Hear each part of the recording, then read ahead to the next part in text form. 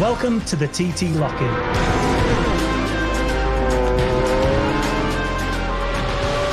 Now, whilst the bikes may not be racing over the mountain this year, we're here to fill in that TT void with 8 evenings of exclusive entertainment starting right now with night 1 of the TT Lock-In fueled by Monster Energy. Today would have marked the start of racing over on the island with the RST Superbike race alongside the Three-Wheeling Media Sidecar Race 1. But never fear, we have plenty of race action coming up for you tonight. Hickman wins again at the Isle of Man TT. Over the next 8 nights, we're going to be delving into the archives to check out some of the most famous TT races in our new series, The Ultimate TT Races, presented by Bennett. You can join in the conversation too via our live web chats with some of the race's top stars. We'll also be showing some of our favourite TT documentaries. And starting tonight is the first ever virtual TT powered by Motul. We've teamed 8 gamers with 8 TT riders to bring you some TT racing action, albeit in the virtual world. But that's not to say the racing isn't going to be red hot. And don't forget, TT21 is going to be bigger and better than ever. If you're planning a trip next year to the TT, make sure you head to visitisleofman.com. Coming up on tonight's show, we revisit the life and times of one of the greatest TT riders in the David Jefferies story. Jefferies is the winner. Jefferies takes the TT Formula 1 race. After that, we'll be taking a look at one of the most successful teams in the TT paddock, TAS Racing from Northern Ireland. He's waving at the... I'm sure he's waving at the helicopter then. And finally, we'll be kicking off race day number 1 of the virtual TT powered by Motul.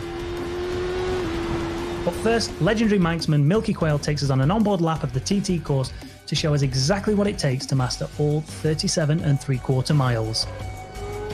Richard Milky Quayle is going to be the first manxman since 1967 to win on 2 wheels here. He's going to be a happy man.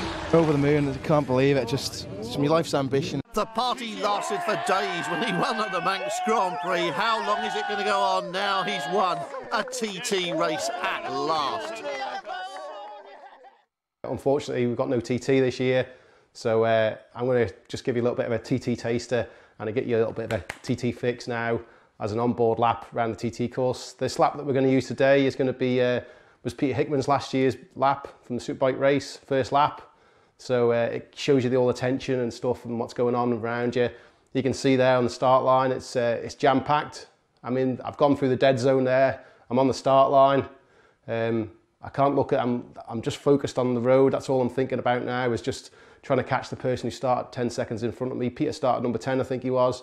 So we're just looking for the person who's 10 seconds in front, 10 seconds in front, 10 seconds in front. I know if I'm catching people, then I know that I'm making some good time. So that's, in a rider's mind, that's all we're looking at, is just trying to think, catch the person in front, catch the person in front, trying to get my apexes right, trying to stay relaxed, trying to stay calm. I know it sounds crazy, you're doing 200 miles an hour and you've got to stay calm and trying to get settled in, but that's the key to the start of your race, is just trying to settle in and not scare yourself straight away. If you scare yourself on the first lap, the job's knackered. You can't settle in then. You're always a little bit nervous and stuff, whereas just settle in nice and quickly, get on the job, get chasing down, try and relax, hit your apexes, and then the job's a dream then.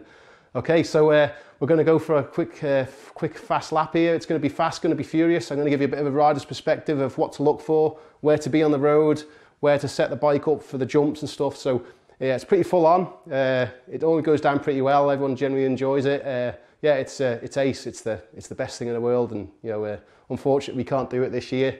Nice sunny weather out there as well, but we can't do it. But hey, we'll give it a try, and hopefully this will, like I say, I'll give you a bit of a TT fix. Okay, so I'll just try and work out this thing, and then we'll get going. So I'm just looking for the flag man on the right hand side, the starter. As soon as he drops that flag, I can get away. I don't want to cook the clutch either. Remember, it's an endurance race. I've got 6 hard laps here, so I don't want to cook the clutch up off the line. I just want to be nice and gentle with it. Get the clutch out, get it disengaged as quick as possible, up through the gearbox, and then we go. So here we go. Try not to stall as well. That's another thing. You don't want to stall in front of all those people. So let's go, let's go. There we go. So off the line, dump the clutch, up through the gearbox. Here we go. Just up through the gearbox, up through first, second, third, fourth, fifth. just coming through the top of St Ninians now, move over the bike to the left hand side of the road, a little bit of a wheelie as it goes over the top of St Ninians, over to the right to the top of Bray Hill, back to 6th gear, down Bray Hill here now, big full fuel load, the whole thing just moving around as I'm going down through the bottom of Bray Hill, big compression through the bottom, nice big wheelie over Agos, there it goes, lands again, nice little wheelie here as well, we run down now towards Quarterbridge. Now, say the White House, there's your braking point, braking, got to come back on the throttle for the bump, land hard, braking hard now, braking, oh, doesn't want to slow down for the gearbox, back down, be nice and gentle, be gentle, be gentle, be gentle, nice and gentle. Now get the thing upright and get it hard on the gas, drive it on, up through the gearbox now, come on, back up now towards Braddon Bridge. This is the first left-hand corner on the circuit, so that left-hand side of the tyre is so cold, I don't want to be too aggressive, so just over to the right, be gentle, be gentle, be gentle as I'm tipping it in, transfer over now to Braddon Bridge, and now give it on, get it on, let's go, let's just turn the volume up a little bit there as well, there we go, let's see that engine rev, up for the gearbox now, back up for the gearbox, getting up now towards 4th, 5th, up towards 6th gear, just to go through Snowbird jump here, look at this, it's so fast, oh, completely lovely, big wheelie just there, lands, braking now for the entrance into Union Mills, watch this left hand as well, front tyre as well, still cold on that left hand side, still cold on the right hand side, get back on the throttle, ride the bump just there, there's a bump just there, out towards the pavement, back underneath the filling station, back out to the pavement, elbows in, knees in, toes in, head in, trying to keep as aerodynamic as possible. I'm trying to look in the front now. Can I see someone? Can I see someone? No, I can't see anybody just yet. Can't see anyone just yet. But hey, oh, come on, let's go through towards the top of Ballacry. Here we go, up towards Ballagary, here we go. It's Ballagary, completely fast, really fast. Look at that. No, can't see your apex. There it is. Back on the throttle again. Back now to 6th gear for we run down now towards past Crosby School, okay? So elbows in, knees in, toes in again. I need to breathe here. Have a quick look at the temperature gauge. Make sure she's not running too hot, okay? I'm doing 200 miles an hour almost here as I'm coming through DJs. Look at this, it's so fast, completely flat out. Oh, it takes me all week to get that one fast. Elbows in, knees in again. Looking now past the Crosby pub, in by the telegraph pole, over to the right hand side of the road. Here it comes. Oh my God, look at this. Oh, it's going into outer space. Whoa, Jesus, that's horrible. I hate that one. Okay, so we run down now, almost the fastest part of the circuit just here now. We run now down into Greeba Castle, okay? See the White House, there's my braking point, down a gear, back in now onto these 3 lefts, over now to the mirror, braking hard, back down another gear, back over now, hard transfer, but be gentle, get the thing upright, and now squared it on. Short shift it now for the run down, up towards Appledene, over towards the pavement, over towards the wall, off the throttle, climb over the bike, back on the throttle again, out to the 2 dogs, back underneath into the pavement, back out to the telegraph pole, we run now in towards Greeba Bridge itself, braking hard now, back down a gear, late apex, there we go, back on the throttle, watch the bump, oh, there we go, back up through the gearbox, come on, back to 6th gear as quick as I come now towards Gorsley. This is super fast right hand bend, look at this, it's so fast through into here, out over towards the wall, back underneath the pavement, back out towards the wall again, oh, takes me again all week to get that one fast, come on, running down now in towards Ballacrane, jeez, I forgot there, okay, but into Ballacrane, braking hard, down for the gearbox, knee over towards the hedge, back on the throttle, driving on. Okay, now, so look out, it's dark and dank under here. It's a perfect TT day today. It's not too sunny, not too hot, but it's all good. Okay, back into Ballasper, I've crashed there. That's not a good one for me, that one. Back out now towards the left-hand side, towards Blake Bridge and Doran's Bend. So at Blake Bridge, down a gear, into Doran's Bend itself. Bumpy here, really bumpy. The whole bike moves around. Hard on the throttle, driving it out through, up towards this one here, and towards Laurel Bank. Watch this one, don't go in early, Now come in, there we go, knee to the curb. Oh, quick, hard transfer over, back out to the pavement again, back over to the actual Laurel Bank itself.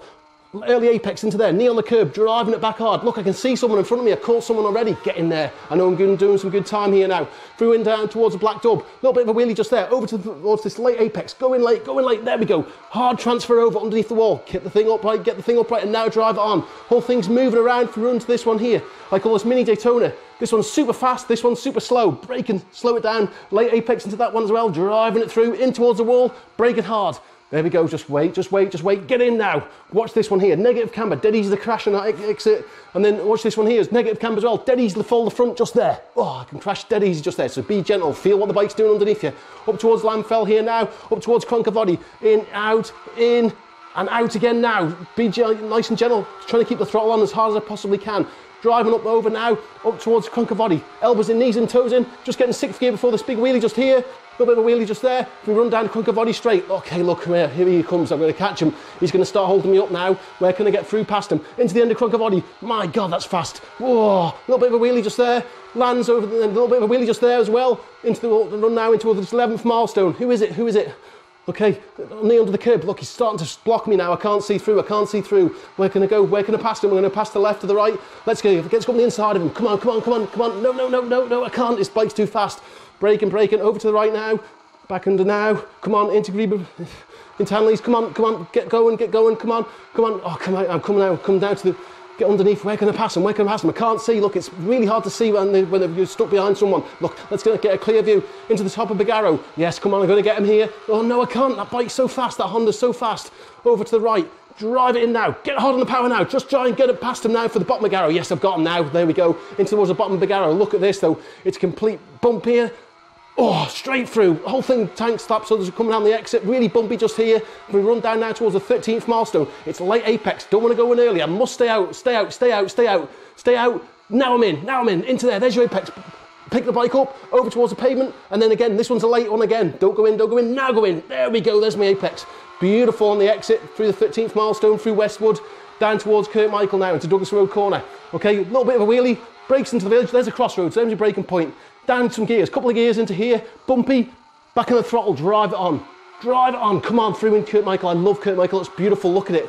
Up through the gearbox now, back up to 4th, 5th, 6th gears, I'm coming down through, a little bit of a wheelie here now at Sluchurn, over to the right hand side of the road, looking for the exit out of the village. White, yellow line, that's the hard one, that turn there. Okay, now into Rencullen, look at this one, oh my God, down a gear, back in the throttle, over, lands, patters like hell, into the hedge, pull over the bike, get over the bike turned, pull upright, jump on the throttle now. Whoa, that one's so technically hard. Back up for the gearbox now, back to 6th gear, through towards Bishop's Court. A little bit of a wheelie from me run through this, watch this Bishop's Court, left-right flick. Look at this, it's super fast, completely 200 miles an hour. Left, right, the whole bike moves around now on the exit as I'm coming out through in towards Alpine. Iceman's there, curb, hedge, curb. Now into Alpine. Here we go, a little bit of a bump there, down a gear.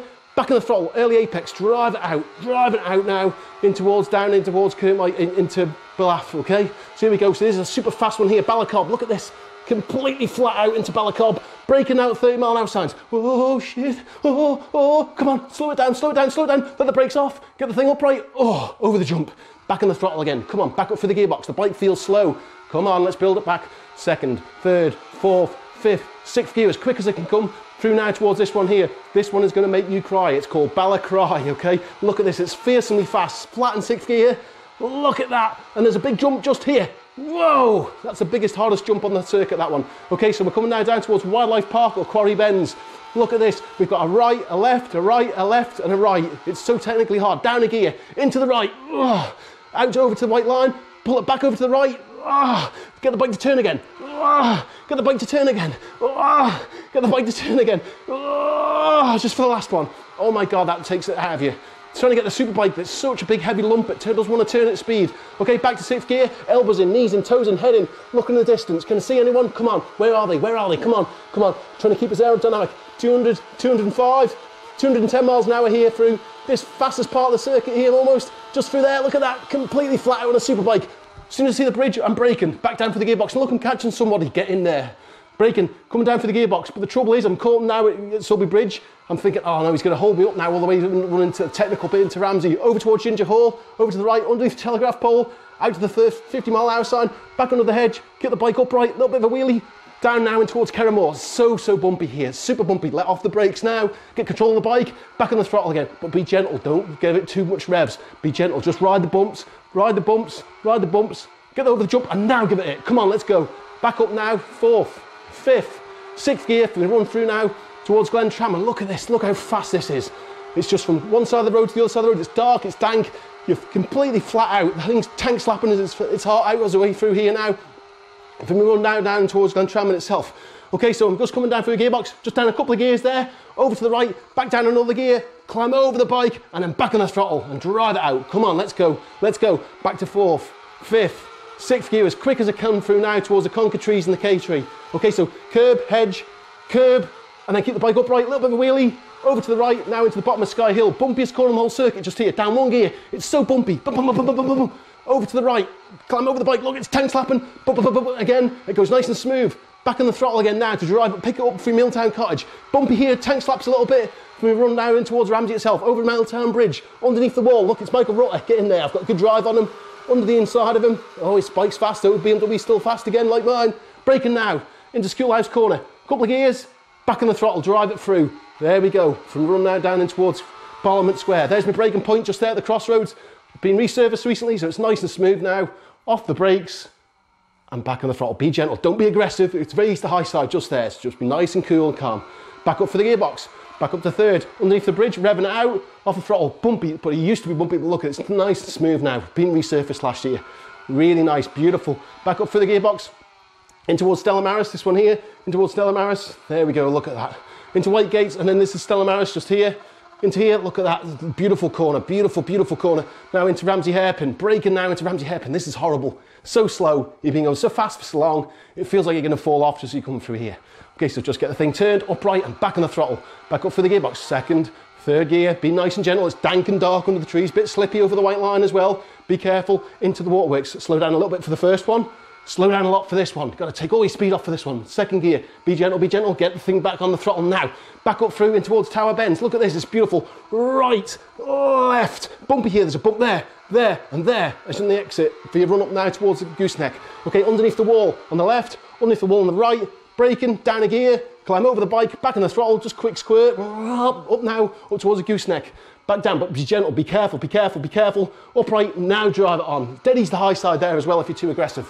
Back up for the gearbox now, come on, look for these two fast lefts. First one's lovely, not a problem. Second one's a little bit harder, over towards the tree. Look at that, it's real fast underneath there. Pushes you right out towards the pavement on the right hand side of the road.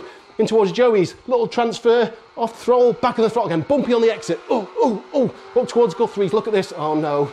Well, Guthrie's is horrible, look, you're flat as fast as you can here. It's coming at you, it's coming at you, it's coming at you. Oh, into number one, there's the one you want. Into number two, into number three, and there's your braking point now. Back over now into Guthrie's itself, but gentle here, don't crash here. Look, don't be gentle, be gentle, be gentle. Get on the throttle now, over to the right. And again, this one here, get back on the throttle now. A little bit of a wheelie just there, a little bit of a wheelie. If we run through the Snotty Bridge, just tuck your shoulder in. Through now, past Gary Johnson there we go, lovely.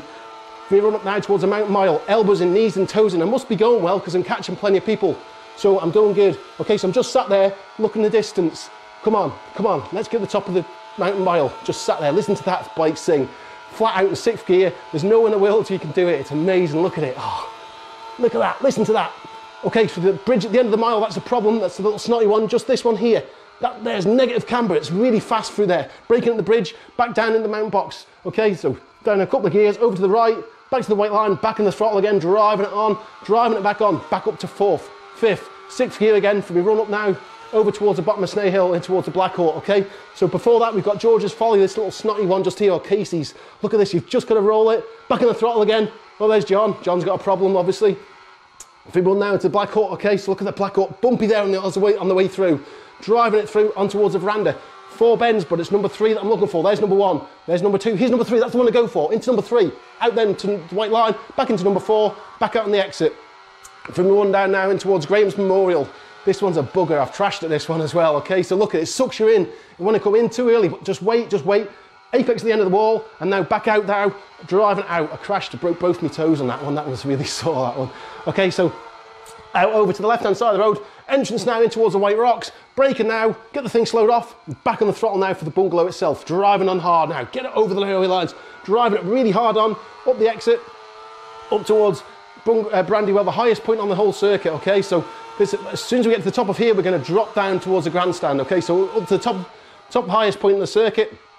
I've also crashed at this one as well, so, but this one was a bit more than broken feet, it was broken legs in this one and all sorts, but hey, back on the throttle, here we go, back up for the gearbox, back to 4th, back to 5th, back to 6th gear, just a quick 6th, we run now to a 30-second milestone, slow down for the first 2, just slow down for the first one, and now back on now, up to number 2, back on the throttle now, over to white line, back into number 3, running down now towards Windy Corner, braking at the little hump just there, but watch this one, don't go in early, just wait, now go back on the throttle, drive it on, out towards the white line on the exit, back up through the gearbox, back to 5th, back to 6th gear as quick as I can, run down now towards the 33rd milestone. Again, this one's super fast. Look at how fast this is. Big sweeping right-left combo. Okay, so over to the left, open the corner up, back into the hedge, transfer over the bike, and back on the throttle again, out to the white, across the white line, back over to the bollards, back on again then, down towards Keppel. Okay, down towards Keppel, braking now at the first sign, drag the bike over to the right, climb over the bike again, back on the throttle, out towards the pavement on the right hand side of the road, back up for the gearbox, running down towards Kate's cottage. There we go, just off the throttle, back on it again. So we run down now towards the Craig. A little bit of a wheelie just here.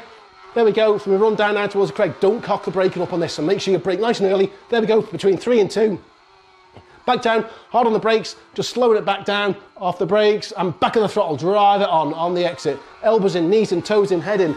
Now we're going down to the fastest part of the circuit. Here we go. Going to be 205, 210 miles an hour on the big modern superbikes now. It's sensational. Look how fast this is. Look at that. Oh, yeah. That's what we want. We want some speed. Okay, so we're running down now to Brandish. I call this the Carlsberg corner. If Carlsberg made TT corners, that's the corner. Look at it. It's beautiful. 5th gear, late apex. Oh, it doesn't get any better than that, folks. Okay, so we're running down from that one now down to this one here. This one's horrible. Here we go. Look at this. Narrow, dark, dank, late apex, bumpy. Oh, nightmare. Okay, so we're running now in towards Cronknamoona, over towards the Matrix sign, open the corner up, don't go in early, out towards the cross hatching and back into number 2, that's the one you want. It goes up, it goes down, it goes up, it goes down. You're coming now, braking down towards signpost corner. The thing wants to come around on you, braking, let off the brakes, get it straight and back on the throttle and drive it out. Up towards Bedstead now, just watch this one, don't go in early again, don't go in early. There's the apex, there we go, back on the throttle, drive out towards the pavement. If we run down towards the Nook, braking again, don't go in here too hot, just brake it nice and gentle, into the white line and drive it on. There we go, look how dark and dank it is under here as well. Braking at the end of the shell grip, braking hard, watch the bump, whole thing moves around. Be careful now into this one here, into Governor's Bridge. The slowest part of the circuit, very easy to crash, very easy. Just be gentle, but still be gentle. Just wait, get the thing upright, and now give it. Come on, let's go. Back up for the gearbox. 2nd, 3rd, 4th, 5th, 6th gears. I'm going over the start and finish line now, doing about 170, 175 miles an hour for another 5 laps. So yeah, so that was pretty full on, folks. A little bit of sweat on there, out of breath. So that's a pretty fast, hard lap, that is. So yeah, obviously Peter's the top man. He's the man at the moment. So yeah, hopefully we'd have seen him and Dino having a good fight this year, but we're not going to see that now, are we? So maybe next year. Absolutely unbelievable. And that wasn't a one-off from Milky Quayle. He is always like that when he takes anybody on a lap of the TT course. Now, from one TT legend to another, and this one I'm going to put on a slightly higher pedestal, and I'm sure Milky won't mind me doing that. He is, after all, 9 times a TT winner. One of the greatest ever TT riders is, of course, the David Jefferies story.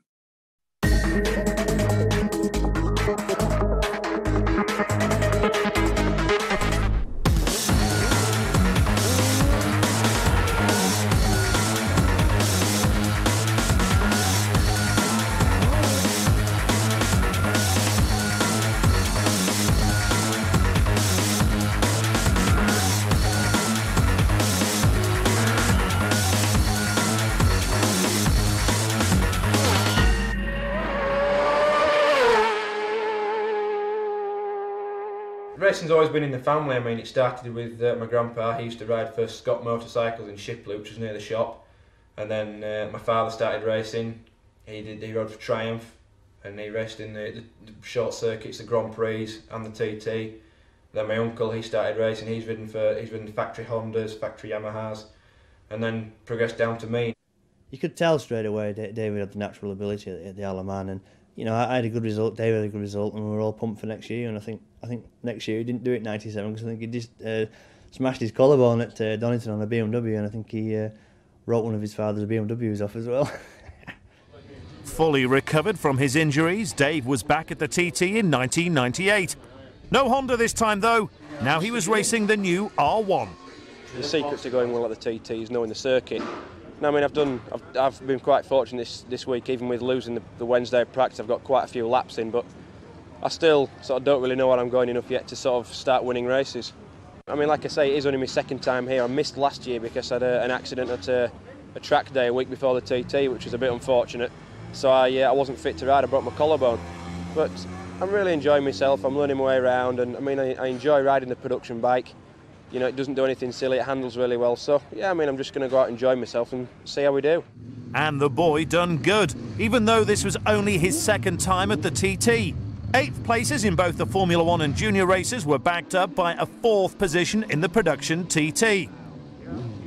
Then came a quick glance at the winner's enclosure, and thoughts of what might have been. I knew he'd done the TT in '98 and I was looking for a good rider to put on board the Yamaha R1s that year, because I knew that we had a chance of beating the Hondas. And so began the relationship between Dave Jefferies and the V&M racing team. And this is David Jefferies. David Jefferies has never won on this Northwest 200 course. He's been trying since 1994, and he surely is well on his way to his first ever win. David won all the races he was entered, including the 600. I think he even got new lap records that year, if I remember rightly. And I remember him saying to his father, I think they were on the phone, and I could remember him saying, I could just hear him saying, "Oh, I could eat my dinner off it down the straights." His father must have said, "How's it handling?" And I could lift my hand off the straights, it's straight as a die, you know, so we knew if it handled round there at those speeds, it's going to be good at the TT. And we also knew that he'd raced a previous model the year before, and he could, you know, he was used to that particular bike anyway, so we just give him the horsepower and, you know, a little bit better chassis package, and we knew we could win the TT. This is David Jefferies. He is Ian Duffus' teammate. Jefferies absolutely in great form, the Northwest 200 winner. Oh, look at this, 15. That is David Jefferies. He qualified in third place. Locker at the bungalow, 31 miles out.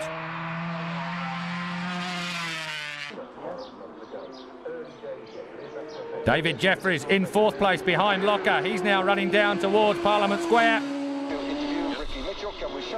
Ian Duffus, he's in second place after lap 1. At the end of lap 2, Joey was leading this race, but that pit stop will have cost him. So at the end of lap 2, Joey led from David Jefferies, from James Courtney in third place. Duffus was in fourth place. Oh, Bluff Bridge. Joey Dunlop is just absolutely superb through there. David Jefferies, hard on his heels though. Uncle Nick has won a TT back in '93. Dad Tony's a famous TT rider as well. This is David Jefferies up Mayhill then towards the Ramsey hairpin. It's only 4 laps, this TT Formula 1 race.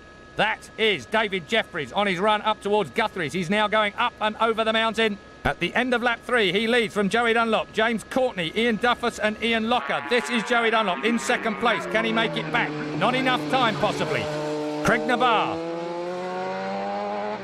Jefferies has got this absolutely all right. Well, what a race this is going to be for Jefferies. He doesn't think he knows this course that well. It looks bad to me. Looking down on Jefferies, leading this race on the V&M Yamaha.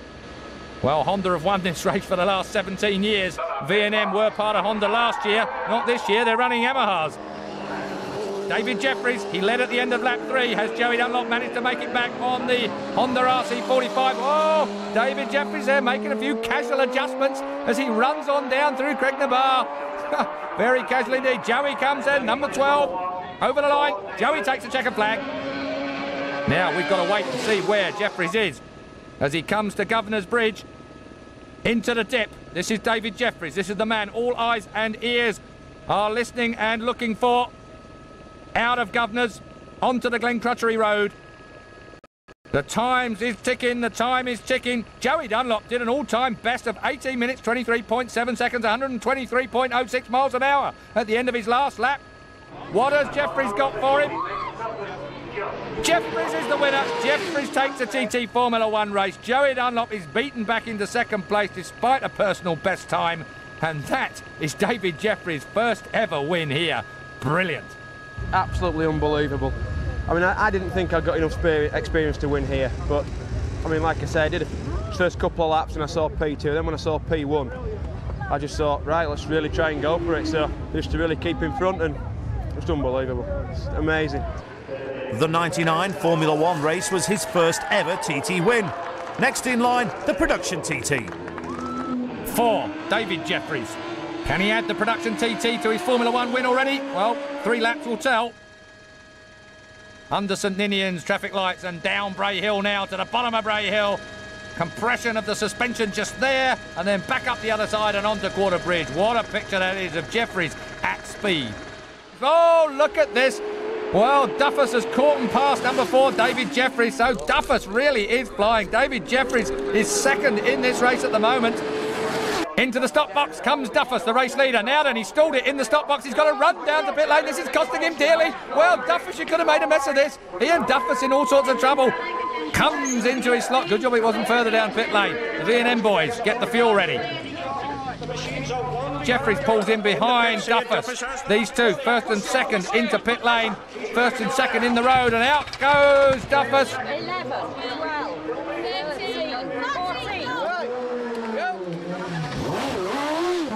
Oh, dear me, it gets no closer than that as he nearly knocks through the rear end of number 31, John Hepburn.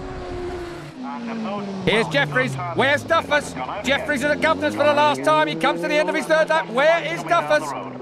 Duffus is out. Duffus is out. His bike has stopped. That's Bedstead. So a short distance from home on the last lap. Out has gone Ian Duffus. Well, he will not win this TT. What absolutely terrible luck then for Ian Duffus. Jefferies is going to take the checkered flag and his second TT win of the week. That's fairly special, is that, because I could say I was +1, and then going into the last lap or second lap at Ballacrane, he was the same braking mark as the other bike and just overshot. I just thought, oh, and as Duffus came past me, just thought, oh, well, that's it. And I stood him in because I thought he'd pull away, and I could keep with him.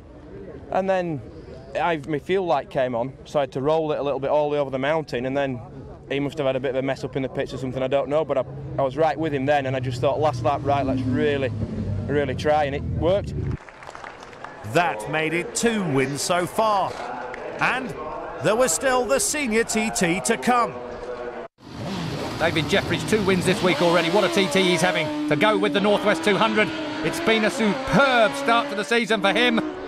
Jefferies at the gooseneck in second place at the moment to the flying Jim Moody. Jim Moody has absolutely left the track like a bullet from a gun. Jim Moody then comes to the line and he is absolutely flying. It's a new lap record. Jim Moody, 124.45 miles an hour from a standing start.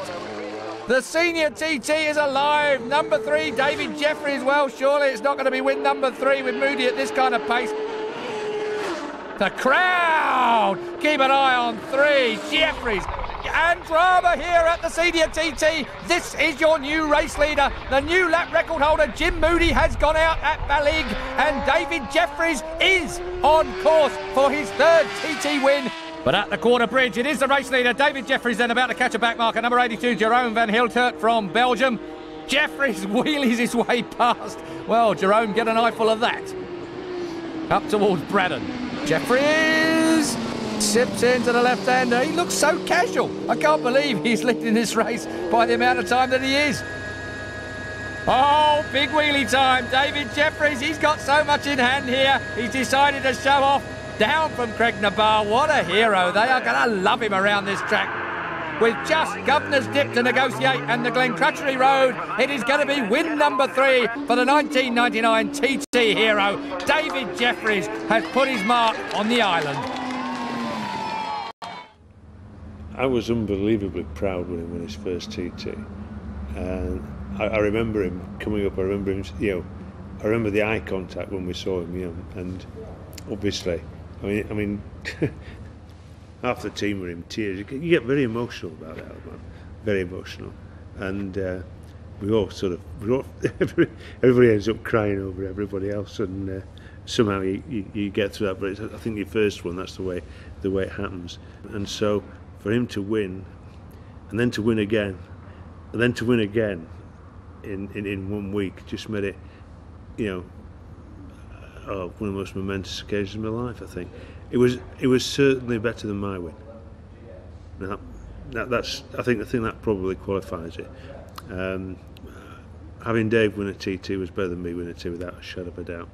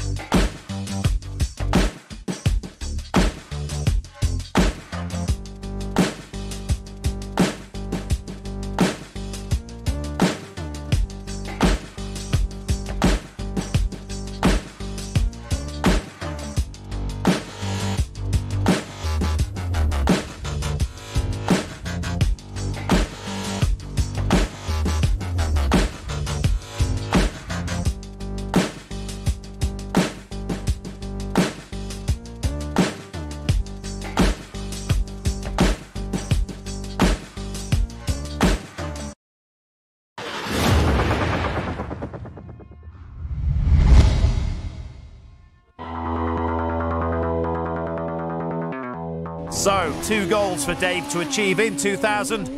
First is assault on the TT, beginning with the Formula 1. We look at the uphill section past Crosby. Look out for the pub on the right-hand side. There it is. Oh, and look out for David Jefferies. A red and yellow streak went flashing past us. Joey leads it. David Jefferies is 2 seconds down in second place. His teammate Michael Rutter is a second down on that in third place.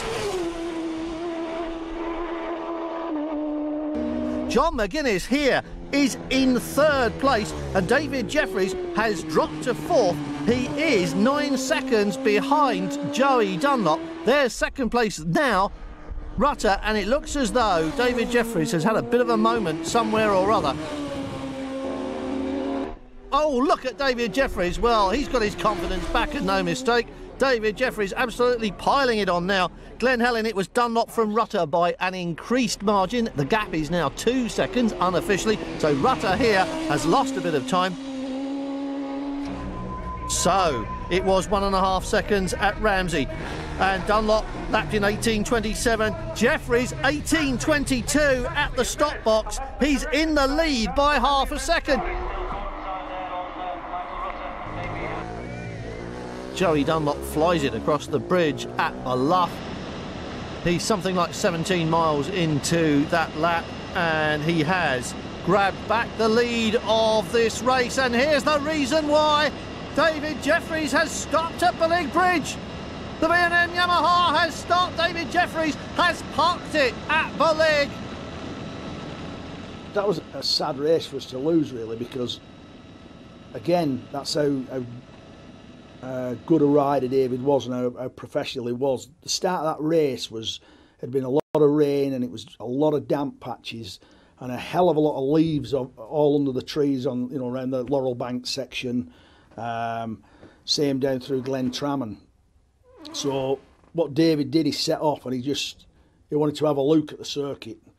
Joy being Joy, who was always excelled in those type of conditions, really turned the wick up, and he had a lead on David as he come through the first lap. But once David had a look at the track and he could see where everything was, he started to turn it up then on the second lap, closed up on Joy, and I think the guys made a little bit of time up on the pit stop. And unofficially, we was, I think, 1.5, 1.6 seconds in front after Ballacrane, and then a clutch basket broke. Flag for David Jefferies. The first victory of the week then for Jefferies, with Archibald having to settle for second place.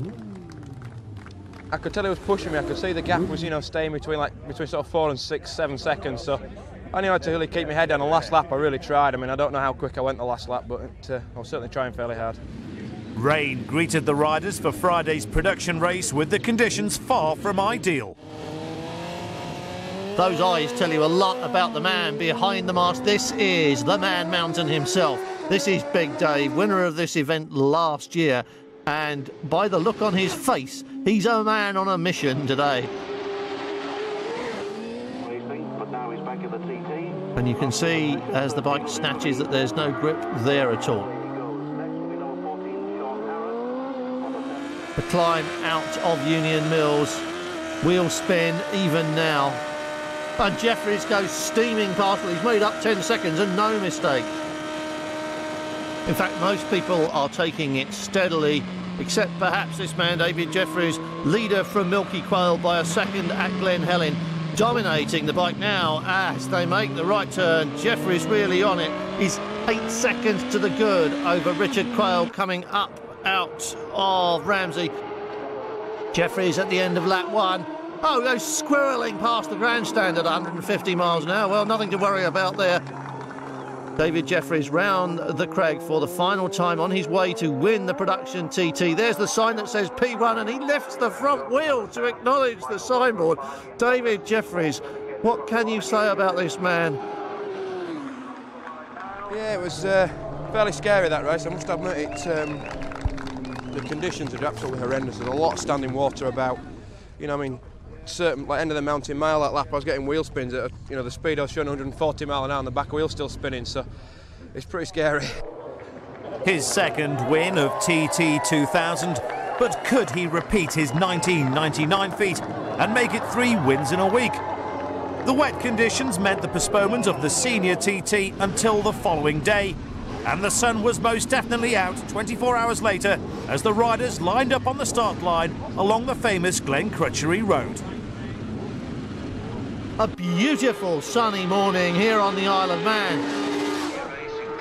Through the streets goes Jefferies, and we're starting to get the times from around the course. Oh, and lifting the front wheel coming out of Ren Cullen. Well, he really is charging.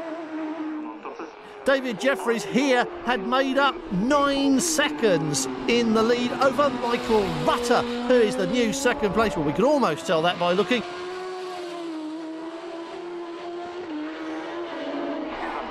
Promptmona. David Jefferies goes through here, and that will light the light in pit lane that tells the crew he is coming, and he will be coming in.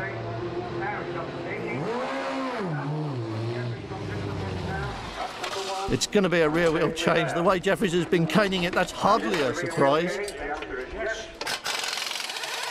Fresh Pirellis on the back end.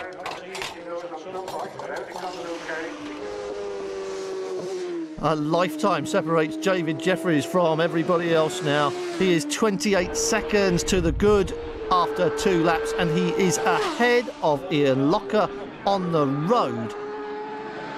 Joey Dunlop might not have the physical strength of this man here. David Jefferies, much younger, in his prime, the Man Mountain as he has been dubbed this week. Nothing has stopped this man. David Jefferies is absolutely storming around the final lap. Unofficially, Ramsey to Ramsey, he is on for a lap record if he can maintain the pace. John McGuinness comes out of Ramsey hairpin for the final time, and David Jefferies comes through signpost corner. Oh dear, he is trying for that lap record. He so nearly lost it there. David Jefferies is absolutely flying. He's looking for a lap record time, and he's taking every risk in the book. Throws the Yamaha around the circuit. The stopwatches are poised, and he's done it. 18 minutes. Exactly 18 incredible racing minutes. 125 miles an hour. David Jefferies shatters the lap record and makes history in the process. I think that's made up for not winning the Formula 1. To be the fastest man round here and the first man under 125, it's pretty special, is that? Not only did Dave have 6 TT wins under his belt, he'd also become the first man to officially lap the mountain circuit at more than 125 miles an hour. His name now most definitely sat in the record books. It was one of the best laps I've ever done because it just seemed to flow together. I mean, I just really had to concentrate on it. I basically thought one corner ahead as I came out of Quarter Bridge. I thought, right, get over to the, get in the right position for the next corner. As I came out of Braddon Bridge, I thought, right, get ready for Union Mills, and just sort of basically thought one corner ahead all the way around.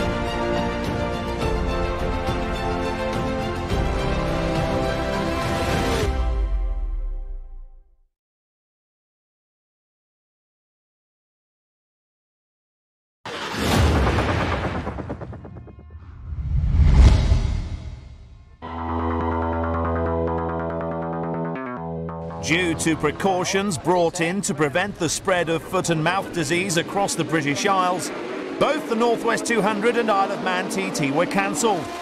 That meant the first big road race of the year was the Ulster.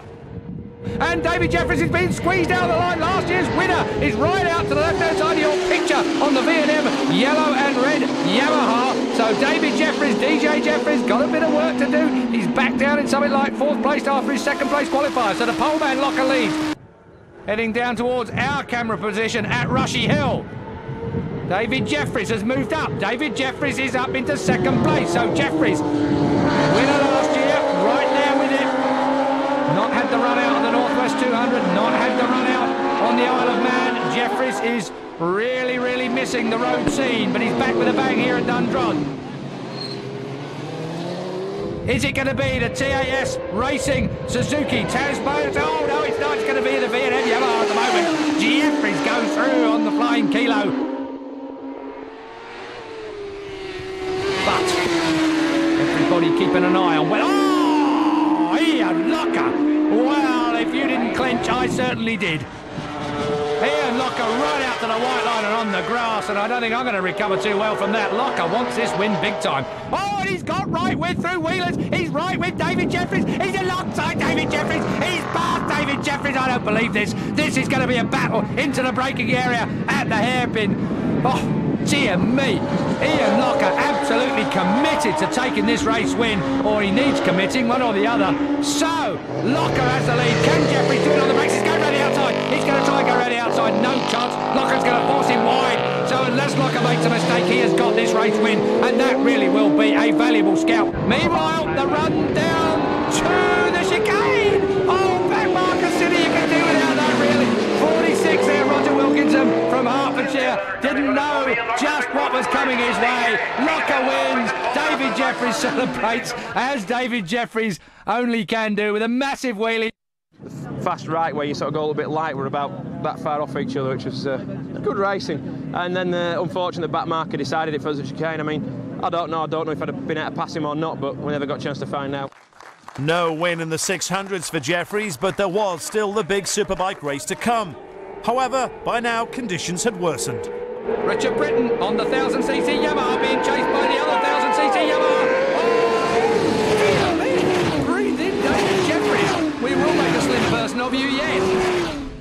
So the only man you see is David Jefferies on a V&M Yamaha. And where has Richard Britton gone? There he is, back in 4th place. Richard Britton has a problem.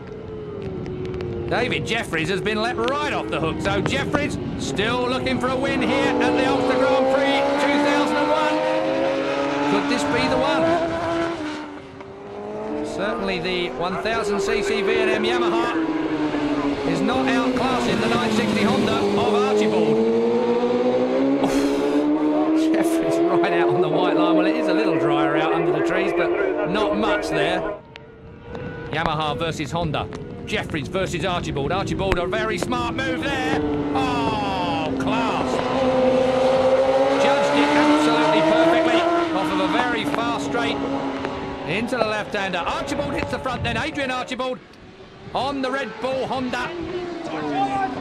And the locals love that, and well they might. No doubt about the winner though. Adrian Archibald brings the Red Bull Honda home to the applause of the local fans. David Jefferies is going to be second. And we have to wait a long time for him. And that's why, because he was waiting to get it on the back wheel. This is DJ at his best. He is such a star. No win this time either. Therefore, his best hope of victory lay in the second Superbike race. Once more, it was a three-way fight involving both Ian Locker and Adrian Archibald. And yet again, Dave had to settle for another podium position, ending the event with 2 seconds and a third. He rounded off his year with V&M at the Macau Grand Prix, where he'd won 2 years earlier. It turned out to be the last time he was to work with Jack Valentine, and, try as he might, he couldn't sign off with a win. Yet, there was still his other favourite pastime, getting John McGuinness in the eye with champagne. It was quite a difficult decision to make. I've been with V&M for a long time. They've brought me, I've been with V&M for all my success in the Isle of Man, but, things can't last forever, so I got an offer, and it was quite a nice offer. There's no hard feelings at all between myself and Jack from V&M, we still got on well, and it was just one of those things. It was just a decision I had to make, so I'm quite looking forward to it. The Suzuki is the only bike that's passed me in a straight line while I've been riding the V&M Yamaha, so the bike's certainly quick enough. With the TT now back on the racing calendar in 2002, Dave was looking forward to returning to the Isle of Man. I think the main objective is to try and win a race at the slowest possible speed. So if we can get in the lead, and we need to do the fast laps, I'm sure I'll be able to do it. But I'm not sure. We'll just plug away and just see what happens, I think. the thing with the Isle of Man is now I've done 4 years now, so I can sit and just do every corner in my head. And I made a film of myself not so long ago. I actually went out with some friends of mine to a pub and had a few beers and decided to talk around a lap, which was quite embarrassing. And the disappointing thing was it took me 35 minutes. So I just hope we can do it a little bit quicker than that. And the new look Jefferies certainly did go a lot quicker during practice, making him favourite for the first race of the week, the Formula One. Yeah, we got 2 good laps in. We set off the line then on the superbike and I forgot the clutch again. So straight in, jumped on the production bike, did 2 laps on the production bike, came in, got next session straight out on the superbike for 2 laps, and both real good times, so it's been really good. David Jefferies, well, the TAS Suzuki has got to be the bike to beat, I reckon, Julian, because that machine has absolutely been flying throughout the world on the road courses. We shall see. Will it survive the unique rigours of the Isle of Man mountain circuit? It's the GSXR 1000 that Keith's talking about there. And DJ, he won here on a Yamaha last time we came here. This time it's a Suzuki, effectively a factory Suzuki. And those weren't his prizes, should he win this particular race. So the number 1 bike then gets the Union Jack, and away he goes. David Jefferies off the line. He was fastest in qualifying practice. Second place man Jim Moody on the line. That's going to be a battle on the V&M Yamaha, especially considering the toing and froing between these men. David Jefferies started a signing for the V&M team, ends up on the TAS Suzuki. There goes Adrian Archibald now. This is our curb cam at the bottom of Bray Hill.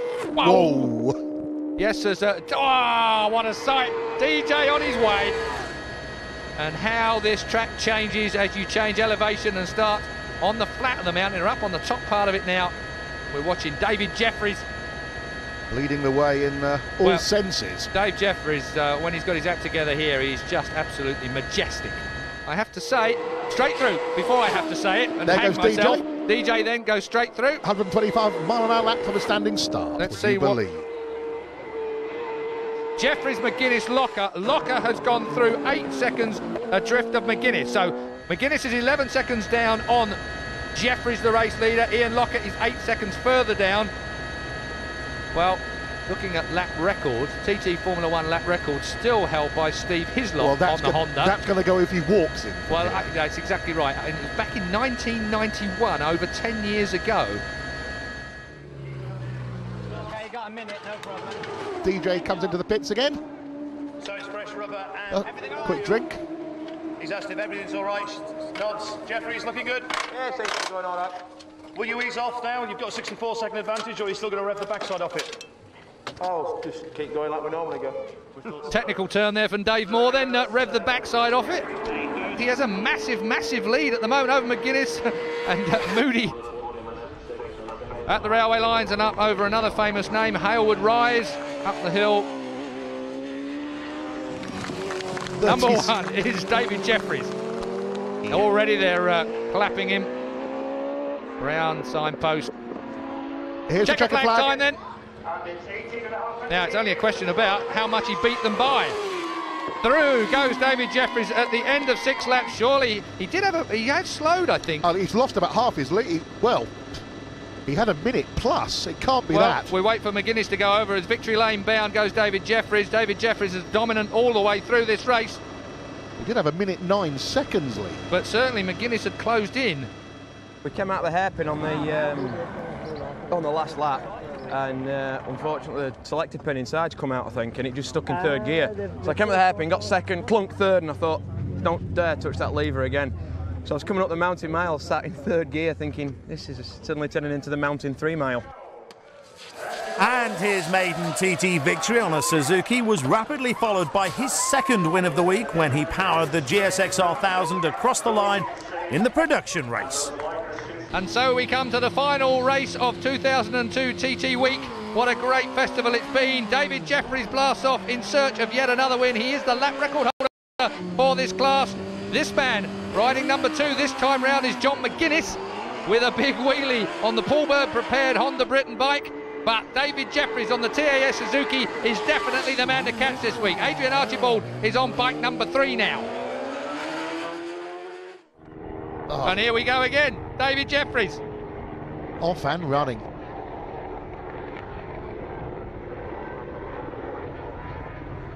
Straight through then for DJ. So 126.05 from a standing start. 126.0 for a standing start. Yes. Well, that breaks his own lap record for this. but this is a standing start lap, of course. Oh, David Jefferies wringing the neck of that Suzuki. But it doesn't, what I was trying to get in earlier, Keith, DJ, it doesn't look leery or wild, does it? It's controlled aggression. Jefferies leads by 5 seconds from Locker. McGuinness is a further 6 seconds down in third place. Quayle is 23 seconds down in fourth. Archibald is another 11 seconds down in fifth. Britton is a second off of Archibald in sixth place. That's how they went through Glen Helen. The thing I like about David Jefferies is how much he likes to ride a motorbike. Doesn't matter what it is. Exactly. It can be a BMW Boxer, it can be an absolute nail of a motorcycle, it can be a super motard, it can be any style of motorcycle, anywhere, and David loves to ride it.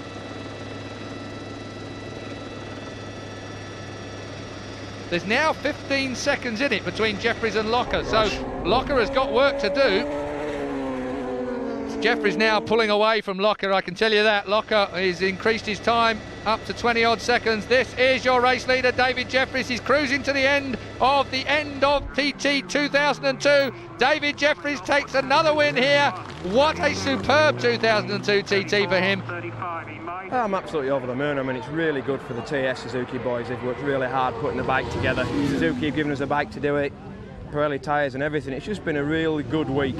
You know, the team have worked hard, Mark and Nigel and all the boys have worked hard. You know, Putlin have helped us a lot as well, so it's just been really, really good. The perfect week at the TT was rounded off again with the usual champagne fight with close friend and rival John McGuinness. But this wasn't Dave's first excursion on the Suzuki.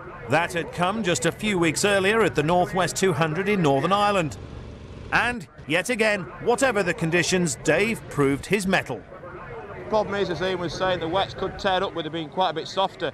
Here you've got such a high-speed circuit, you know, on the long straights, so it's a gamble. I mean, we'll start to see what happens. Race 1, the DeWalt Performance Tool Superbike race over 5 laps, and what a nightmare set of conditions this is. After the warm-up lap, there were frantic tyre changes on the grid, most of them going the opposite way to their competitors, so who has got the right tyres on it is an absolute lottery as they blast off for the first time. Jim Moody to the left of your screen on 21 comes across the front. That's a brilliant start from him on the V&M Yamaha, cutting over the nose. Number 2, Ian Locker. Dave Jefferies there on bike number 9. Here's the mover and shaker. Meanwhile, Moody is still the leader. Ian Dufferson looking for his first ever win at the Northwest 200. Richard Britton comes through, but he's got David Jefferies picking a really nice wide line there over the link. Going to pick up a lot of speed as far as the link's concerned because he swept it in there. Jefferies in second place. Jefferies in second place up to something like 180, 190 miles an hour. And out of the slipstream, Richard Britton looked like he was going to go for that as well. But David Jefferies, well, he's been shuttling backwards and forwards from England to the Northwest because he is riding on Sunday in a race over at Silverstone. So Jefferies a big deal. Oh, that rear end of that bike is spinning. You can hear that motor right up there on the rev limiter. Jefferies next up. He's spinning too. TAS Suzuki versus Richard Britton's Yamaha, the Patio Cane Yamaha, and pulling out. That is, yes, Ian Duffus is pulling out. Duffus is out as well. Well, Moody has gone backwards, and Duffus has now stopped. He's going to look at the rear tyre. There is definitely a tyre problem there, I'm sure. He was looking over his shoulder at the rear end of the motorcycle. Well, we'll find out about that later, but a disaster for him. David Jefferies then on the TAS Suzuki takes the win eventually, absolutely easily, but he could not have believed that was really going to happen for him.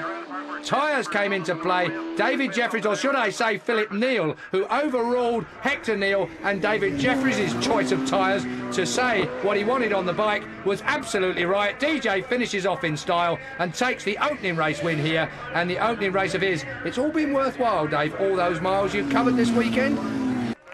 The sun was out for race 2, but Dave's hopes of a double were dashed when he was forced to retire. The weather was far from perfect later in the year for the Ulster Grand Prix. But following his success at the Northwest and Isle of Man TT, many expected him to win. And he didn't disappoint, powering his way to victory in the Ulster Grand Prix production race, ahead of Ian Locker and Adrian Archibald. Roy, I'll just shout.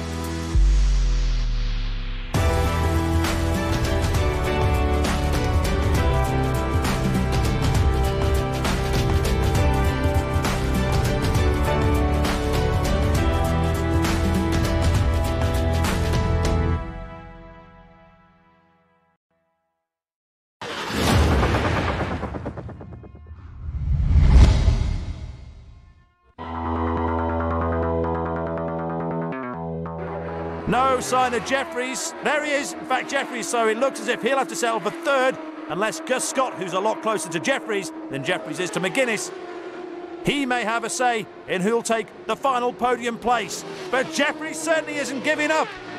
Big, big power in that big, big bike. Has one final glance, and it's victory for Rutter and the Ducati. McGuinness is second. Jefferies is third, and Scott is almost there, but having to settle for fourth. Dave Jefferies, third place. It all went wrong in the first lap, really. No, it was actually went to plan. Actually, we this year we've had a few problems with the clutch burning out, so I just didn't give it real berries off the line, so steady away off the line, and thought I'd try and pick my way through. And as it happens, everything went according to plan. Didn't think I'd be able to beat John or Michael. They're riding really well at the minute, and I'm happy for third place. You know, it's the first time TAS have been here. We're on the podium. Pirelli have done it again with the tyres, so I'm really pleased. And 2002 was certainly a year of celebration for Jefferies.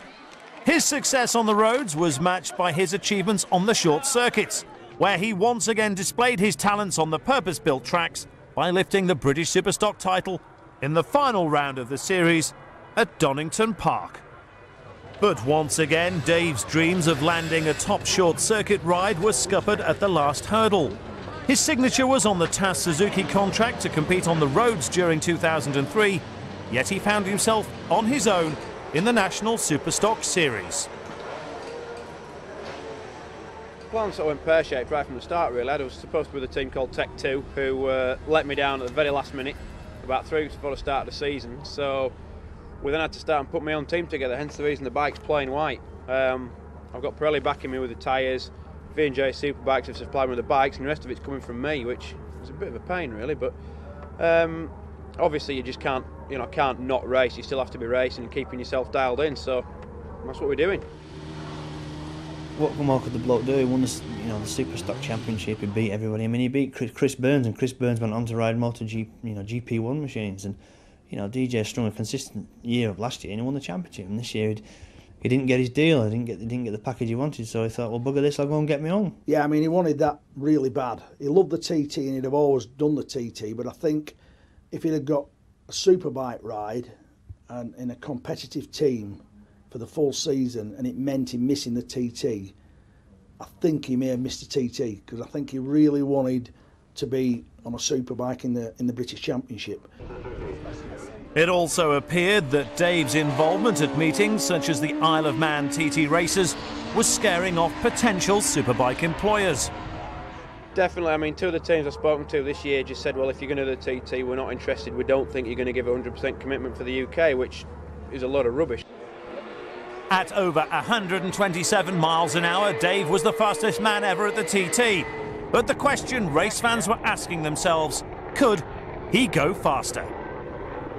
I don't know what the limit is, because when I did 125, everyone said that's the limit, you can't go any quicker. Then I did 126 and I've done 127. So it's the limit is how comfortable you feel on the day.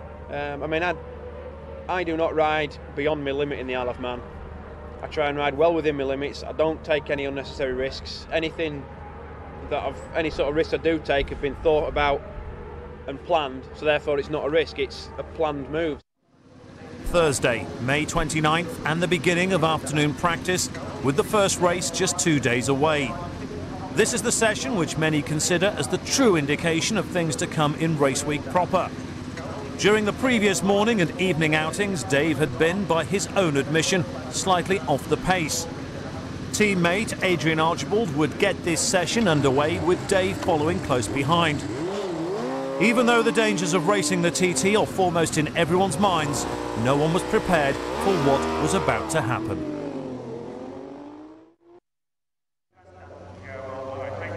Almost half an hour had been completed when red flags came out to prematurely end the session. At first there was confusion around the paddock as to what had happened. Stories of some kind of accident started to circulate. Names were being mentioned, but still there was no confirmation. Then, what many had dared to believe came true. There had been an accident at Crosby, a few miles from the start line. And yes, a rider had indeed lost his life. And it was none other than the TT's fastest ever man, David Jefferies.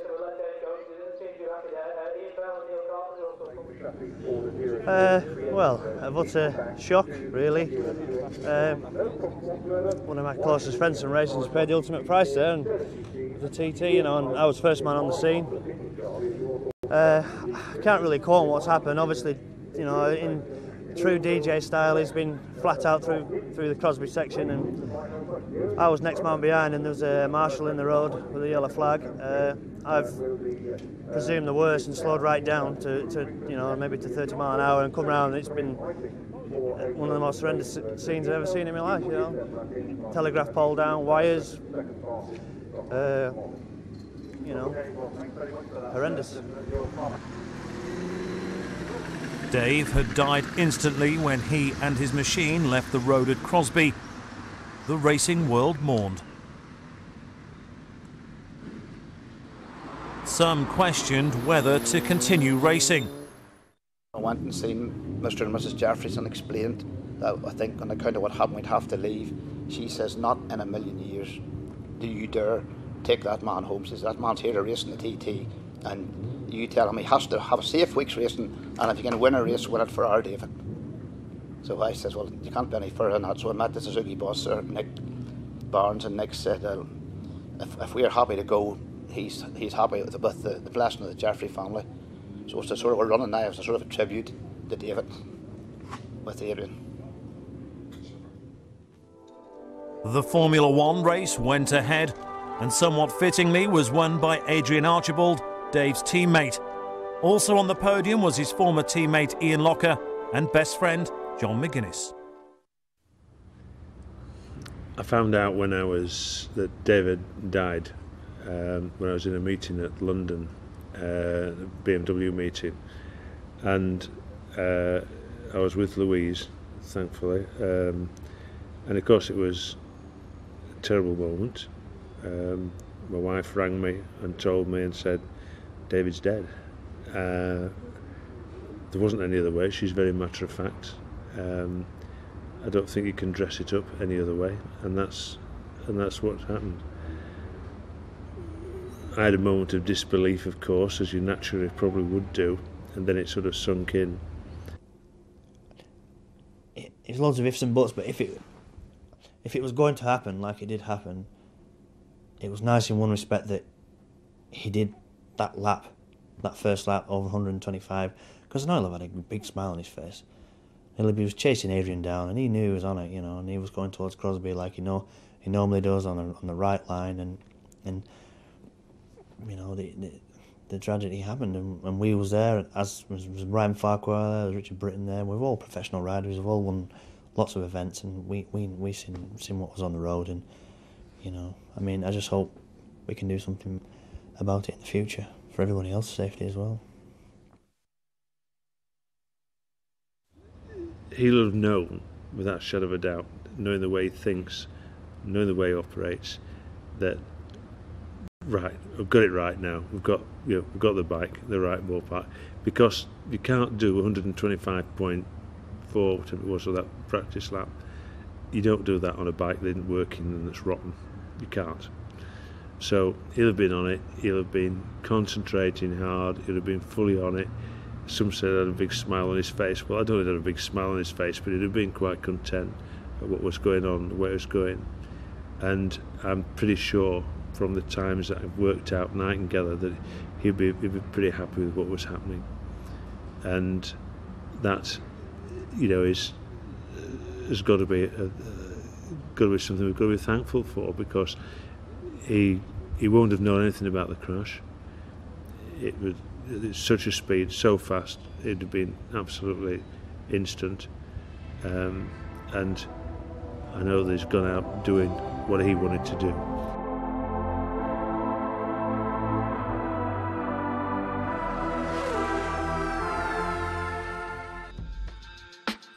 From a legendary rider to a legendary team now. It's the winning formula from Team TAS.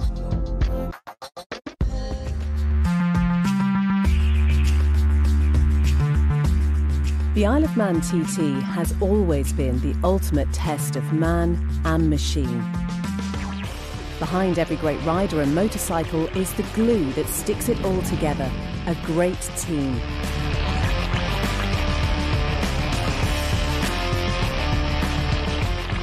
Winning a TT is all about teamwork, putting the best rider and bike package together, preparing those machines for the incredible speed and endurance needed for nearly 2 hours of flat-out racing on the 37 3/4 mile TT course. A race can be won and lost in the pits if the teamwork isn't absolutely perfect. One of the most successful independent teams ever at the TT is TAS from Northern Ireland, owned and run by father and son Hector and Philip Neal. Going into 2018, they had won 17 TTs since 2002 and were hoping to make it 18.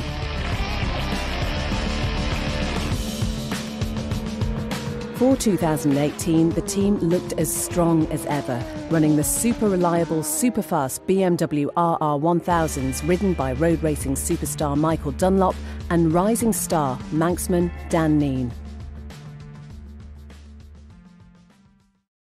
TT 2018 could not have started worse for the TAS team when Dan was tragically killed in a practice accident at Milltown, 23 miles into the TT course. After talking with Dan's family, the team decided to race in his honour, and Michael didn't disappoint.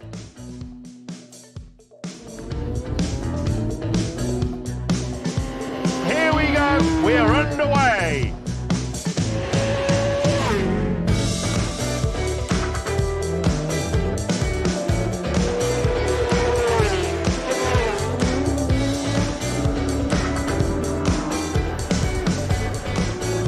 Michael Dunlop is tucked in and on a mission. After the events of this week, this is the result that everybody wanted. Michael Dunlop wins TT Superbike 2018. Michael, you passed his lap on lap 2. Any problems?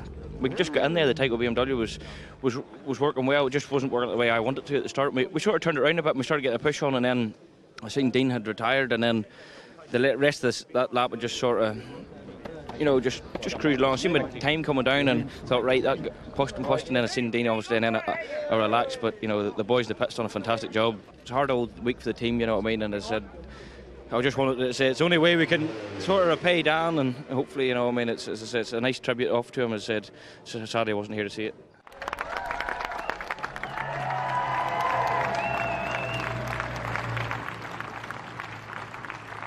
We'd love to dedicate the win to Dan team.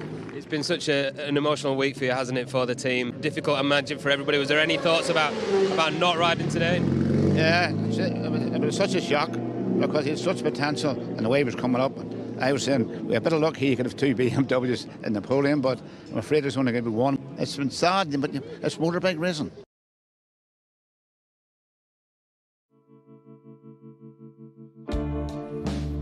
"18 TT wins for the TAS team, an incredible story. But it all started over 60 years ago at home in Northern Ireland when Hector was a young boy. It started with nothing. As a dream. A wee boy at school. We used to sit outside an old gas lamp outside our door, and we speed off the old Park Road, and we'd be talking about what we're going to do when we grow up. One was going to be a footballer and somebody was going to play this and do that. What are you going to do, Hector? I said, I'm going to go to the Isle of Man and win the TT. And he looked at me, where's that? I said, I don't know, but I heard about it. I'll ask my dad. He says, he knows about motorbikes. I said, well, ask him. The next morning I went to school. I said, you ask your dad? I did, he says. I said, what did he say? He laughed, he says to tell Hector Neal his head's cut. He wouldn't even know where the Isle of Man was, never mind go and win the TT. Hector did find the Isle of Man, and his dream did come true when Norman Brown won the senior TT on a Suzuki in 1982 for Hector Neal Racing. 3 people, Brad Motul, Stanley Moore and me, we had Suzuki, a quick filling equipment I bought in Daytona, and we won the senior.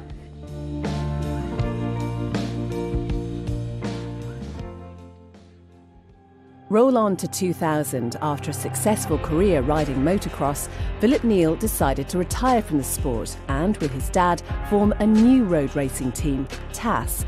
And, as they say, the rest is history. We were known as Temple Auto Salvages, even the scrapyard business going in.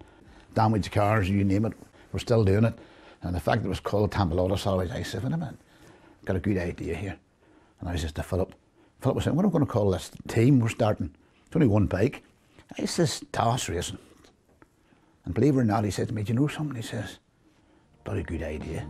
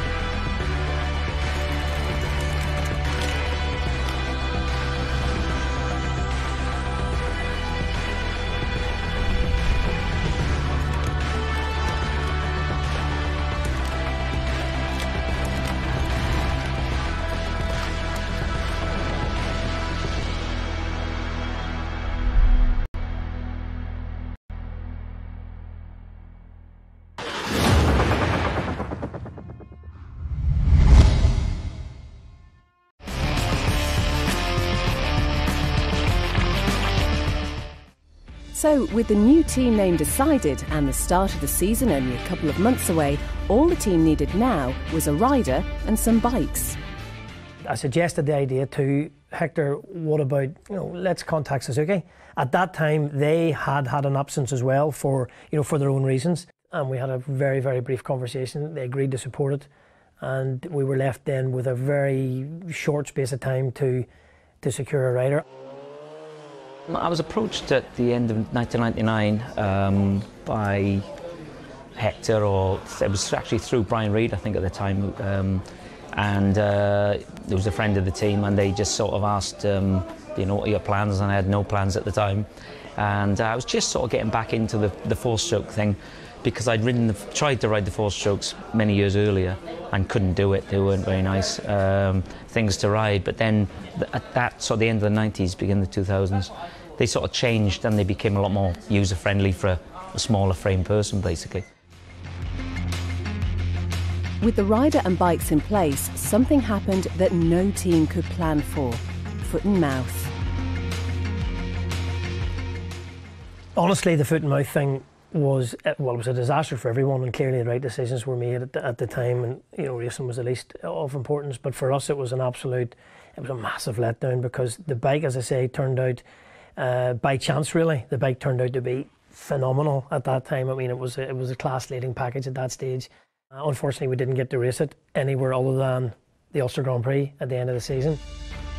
With TT wins always a priority, the opportunity arose to get the top man on the TAS bikes. Ironically, what kicked off the conversation with David Jefferies, as you say, he had said, and he later told me, that he'd never had anything pass him in a straight line whilst he was on the V&M bike at the time. He'd never had anything pass him in a straight line, and he actually said to me that Locker almost sucked the stickers off him on the way past. I went head to head with David Jefferies he was on the V&M Yamaha, I was on Suzuki, and I just gelled with the bike, and it was a really good race, and I ended up beating him by like half a second or something. So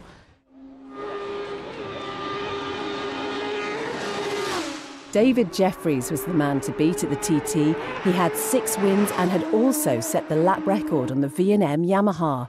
And it's 125 miles an hour. He has broken the 125 miles an hour barrier. Rumours started to circulate that he was potentially interested in a change, and again, bold enough. He didn't know me, I didn't know him, but I made contact, and he was very aware of who we were now because of that, because of the bike and what Ian had done on it. David Jefferies, well, the TAS Suzuki has got to be the bike to beat, I reckon, Julian, because that machine has absolutely been flying throughout the world on the road courses. We shall see. I had an absolute burning desire that we were gonna be in that winners' enclosure. The number 1 bike then gets the Union Jack, and away he goes. David Jefferies off the line. He was fastest in qualifying practice.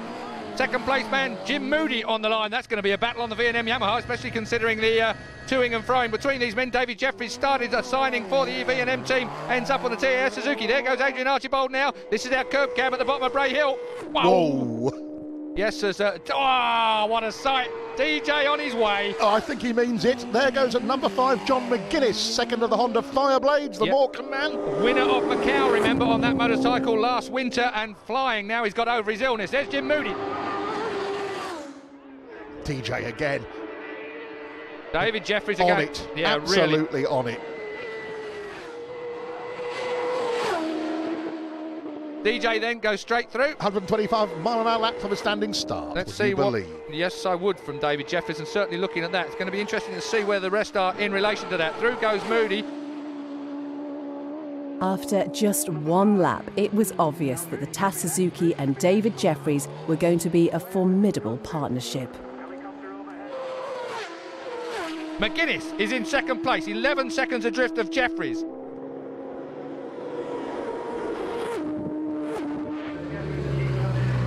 Okay, you got a minute, no problem. As DJ comes into the pits. So it's fresh rubber and quick drink. He's asked if everything's all right. Nods. Jefferies looking good? Yeah, seems to be going all right. Will you ease off now? You've got a 64-second advantage, or are you still going to rev the backside off it? Oh, just keep going like we normally go.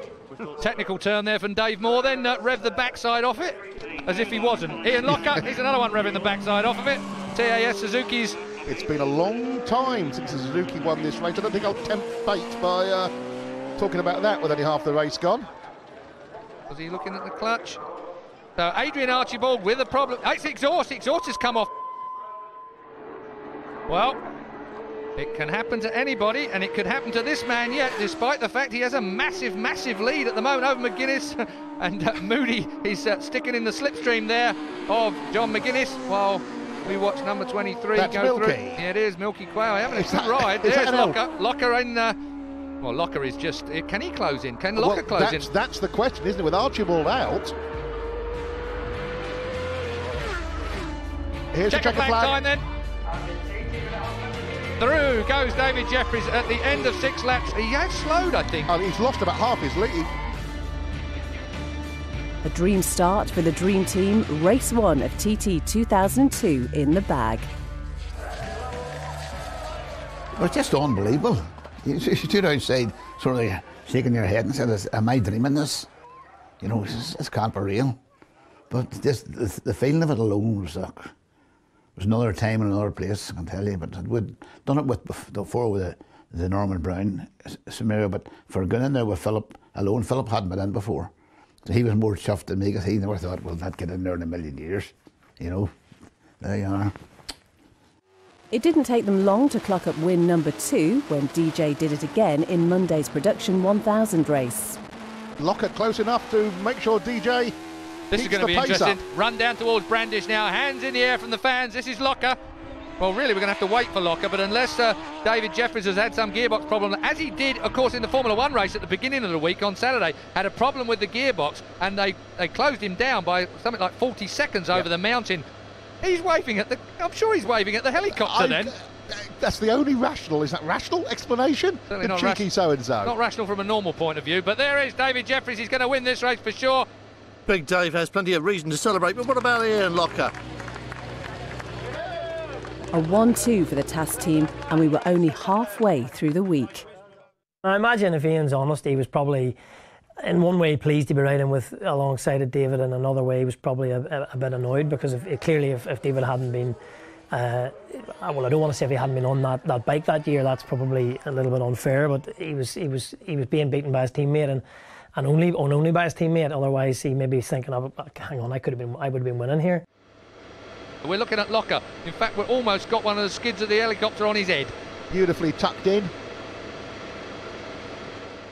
Later on that week, things got even better for Ian Locker with a fantastic win in the Production 600 race, taking the TAS win total to 3, with the senior still to come. Ian Locker then comes up the Glencountry Road. What a superb week it's been for the Welshman. GSX-R 600 is an amazing little bike, and just like I said the other day, it's just so easy to ride. You just jump on them and just ride them. It's just a bike you can go shopping on or anything. It's brilliant. Nice big purse of prize money, and of course a nice big silver trophy to take home with him. And so we come to the final race of 2002 TT Week. What a great festival it's been. David Jefferies blasts off in search of yet another win. He is the lap record holder for this class. This man, riding number 2 this time round, is John McGuinness, with a big wheelie on the Paul Bird prepared Honda Britain bike. But David Jefferies on the TAS Suzuki is definitely the man to catch this week. So it was the big one, the senior TT, the last race of the week. DJ and TAS Suzuki started red-hot favourites, and neither would disappoint. Jefferies and Locker are the two that are locked together. I'm just checking the timings before. There was 10 seconds in it a while ago. Then Locker picked up that penalty. There's now 15 seconds in it between Jefferies and Locker. So Locker has got work to do. And we've still got McGuinness in third. Oh, that was... Number 27, who is Gary Carswell. This is your race leader, David Jefferies. He's cruising to the end of TT 2002. David Jefferies takes another win here. What a superb 2002 TT for him. It's just been really, really good. The perfect week for TAS at the TT. 4 wins on the board. But triumph would soon turn to tragedy.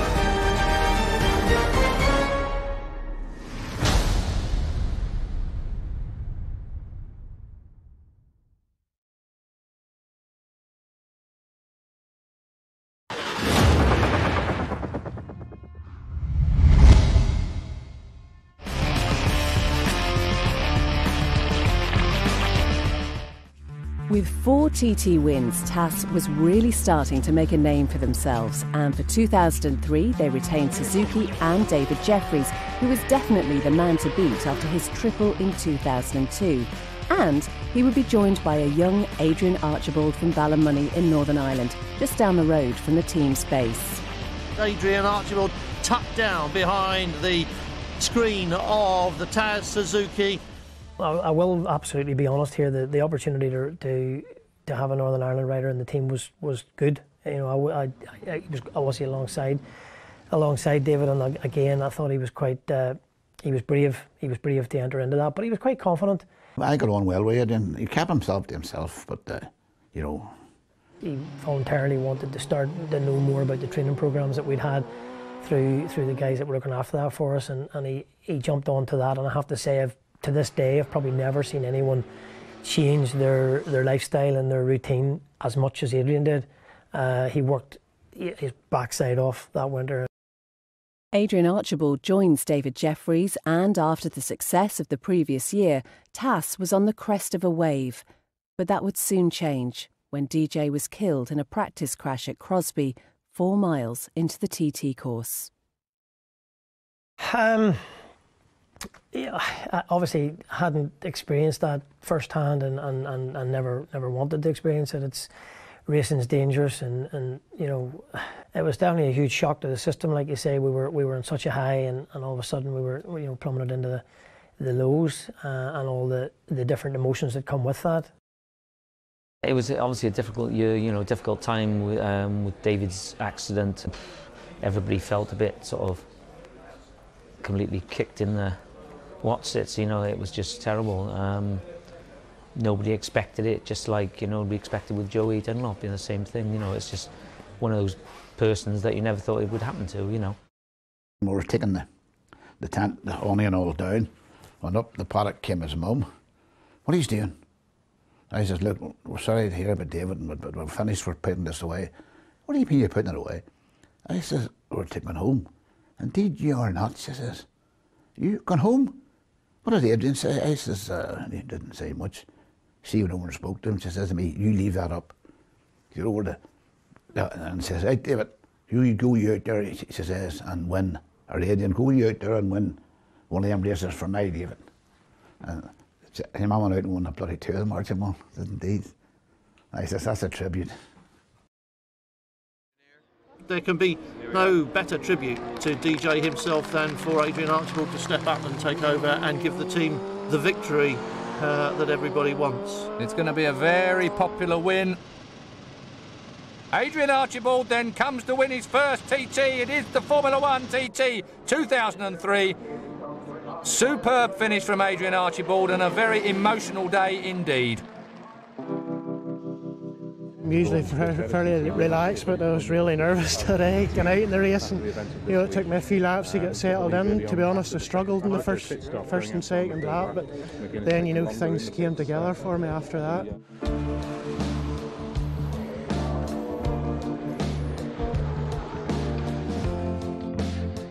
Hail would rise as we come up from the tram lines. It is Adrian Archibald well on his way now to taking his second TT win ever, his second TT win of 2003. What an emotional week it's been. What's going on here? Ryan Farquhar is in front of Ian Locker. John McGuinness in second place. But here he is on his way to the finish. Adrian Archibald at Governor's Dip then, no mistake from him. What an emotional week it has been for the TAS Suzuki team. 2 wins though for Adrian Archibald, and no doubt he will dedicate this one to DJ as well. Adrian's a quiet character at the best of times, you know, which was probably helpful at that stage, because, you know, he disappeared into his own corner. And came back, and I don't know where he found the mental reserve, but he did. He came back and done the job, which had now obviously, in a strange way, become even more important. Adrian was brilliant, absolutely. He always was a good rider, but we just didn't get a couple of wee things right for him at the start, because it was a bit of a, we were only on these bikes at the time. But when that day he won them 2 races, you know, there was nobody managing him. He was just there from the word go. They were both his. Look at Adrian Archibald. Everywhere you see him, he's absolutely leaping curb to curb. Being a 4-lap race, I knew I had to go really quick from the start, because John always goes quick there. I got +1, you know, most of the way in the first lap, and I knew if I was there about at that stage, you know, that I could probably get the better of him at the end. There wasn't much of a celebration. It wasn't a time to celebrate, clearly. Very, very difficult to be in that position as well. You don't really know what's expected of you. You don't really know what to expect of yourself. But however difficult it was for me, it must have been 10 times more so for Adrian. Somewhat reluctantly, I have to say, continued on the rest of that year. Again, you know, it's one thing gathering your emotions together to carry on during the week at the TT when you're already there and people are expecting you to race. But when you come back in the workshop, and you know, we weren't doing a lot of racing at that particular year. There was only one more Road race wise, there was only one more important venue for us, and that was Ulster Grand Prix, and it would have been easy to not compete, but we did. And if memory serves me right, we had been asked very, very late in the day, would we have an interest in putting Bruce Anstey out on the bike. For 2004, Adrian stays with the team and is joined by quiet Kiwi and proven TT winner Bruce Anstey. We put together another motorbike, a new motorbike for Bruce. It wasn't even quite a full-blown superbike, it was a bit of a hybrid type thing, because again we hadn't got a lot of time. So we put that together for Bruce, and then we agreed from that for Bruce to come on board. Bruce was brilliant for us, I know that. And so one day one of the fuses went on and it cut on it, he was leading to miles, and I said, well, funny hear him walk around and go clean band. And just stand and smile. And he just says, these things happen. He says, and I says, well, fair enough. We were brilliant. Those Suzuki we had, we better work on them ourselves, but they were quick, and they just walked away with the race. A great result for Bruce Anstey and for Hector and Philip, Neil and the rest of the Taz Suzuki team. It's their first win of the week, and what a race to win. He definitely had a circuit style of racing in comparison to most of the guys who had been, who'd come initially, who started in road racing. He was a lot more aerodynamic than anyone. I mean, Bruce could run a lower screen height than anyone that I've ever worked with in road racing before, ever. And in fact used to fight with me because I used to try and put a taller screen on the bike all the time, and he just did not want it. He didn't want it because he rode the bike on the tank. And if you look at any pictures of Bruce anywhere in a corner, he rarely comes up. He rarely comes up off the tank. He's always aerodynamic and streamlined. Another great TT win for Adrian Archibald in the senior, and a second win of the week for TAS Racing.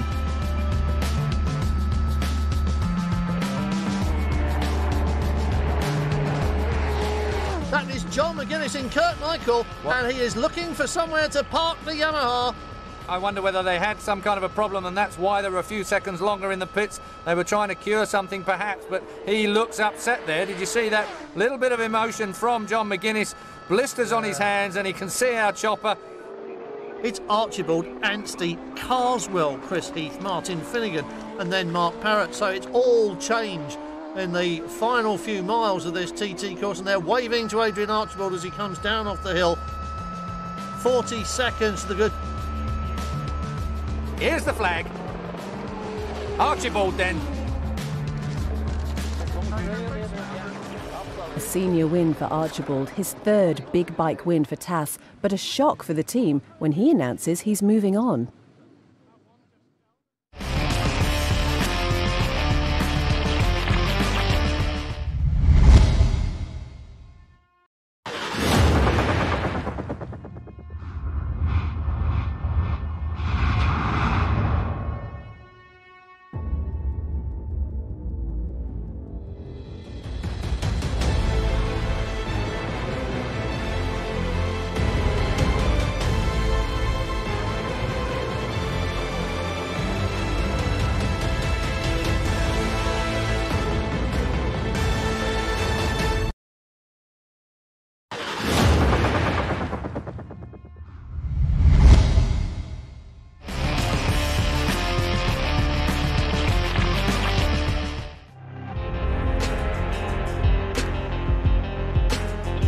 It's 2004 and TAS now have 8 TT wins. From the outside, it looks like the dream team with superfast Kiwi rider Bruce Anstey and local star Adrian Archibald, until Philip gets a knock on the door. I recall the day that he came to speak to me, and he was unbelievably shy, and he did not want to have the conversation with me. He really didn't, but he sat down and he looked away from me, and he said, "Look, I'm gonna ride another bike, basically." But it was quite late in the day, and yeah, you don't want to fall out over these things. It was a relationship based, largely on friendship and respect rather than a business side. And if I've always been the same to this day. If a rider doesn't want to be here enough, then they shouldn't be here. We shook hands and we went our separate ways. Bruce had now established himself as a very, very significant teammate, and as much as we try to create an equality for the riders at all times, I don't know whether that changed Adrian's way of thinking. Adrian Archibald leaves the team, only to return again a few months later.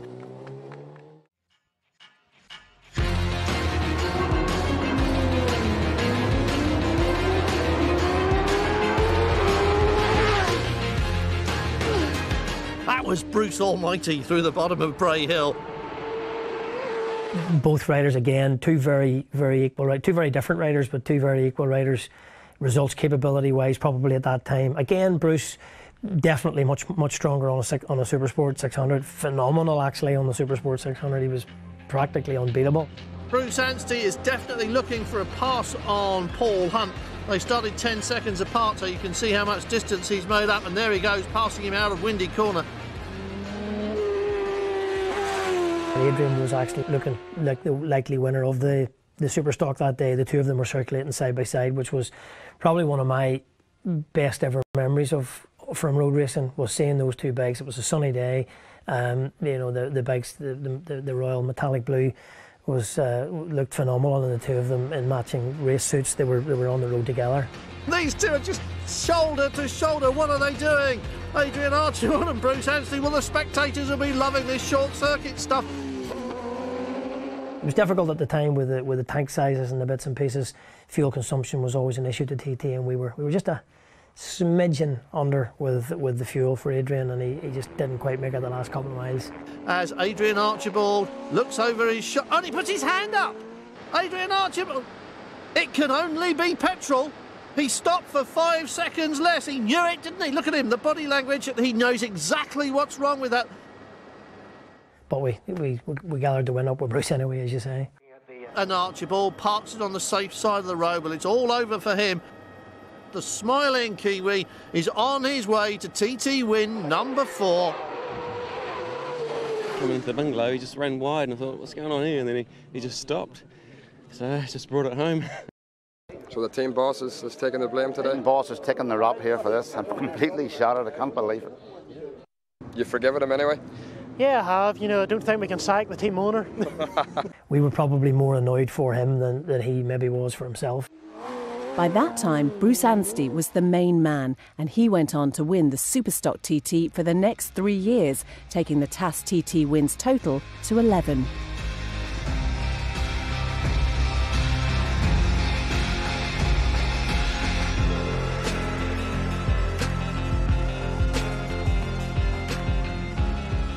For 2008, it wasn't quite all change. Bruce Anstey was retained. Adrian Archibald would leave. The TAS Suzukis were now in the colour scheme, the relentless energy drink, and likeable Aussie Cameron Donald would join the team.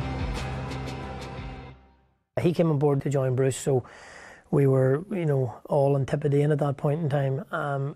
Again, established a great relationship. Cameron came to live nearby in Cookstown, and we got on really well. It was actually one of our mechanics, Lee Finney, who's been with us from that time and is still with us to this day. I mean, he had worked for Cameron previously the year before, so again, there was a bit of familiarity at that point in time when we started to talk to Cameron. You know, they're pleasantly surprising when I found out, you know, how big a desire he had to join us.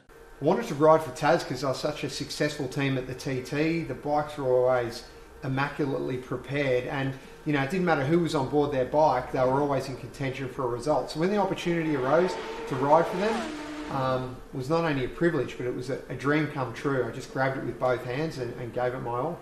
His strong desire was to join us, and obviously that makes it really, really easy when it's not about money then or anything else. It's obviously involved, but that's not the reason why Cameron wanted to be here.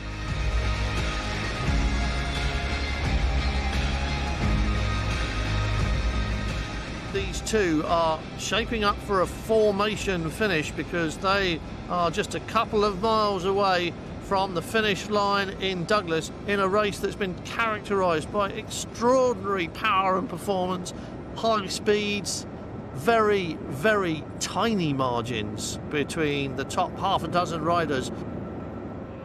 And here comes Adrian Archibald, third place. He's been off the podium for a long time.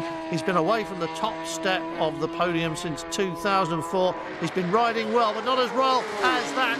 Cameron Donald wins his first TT.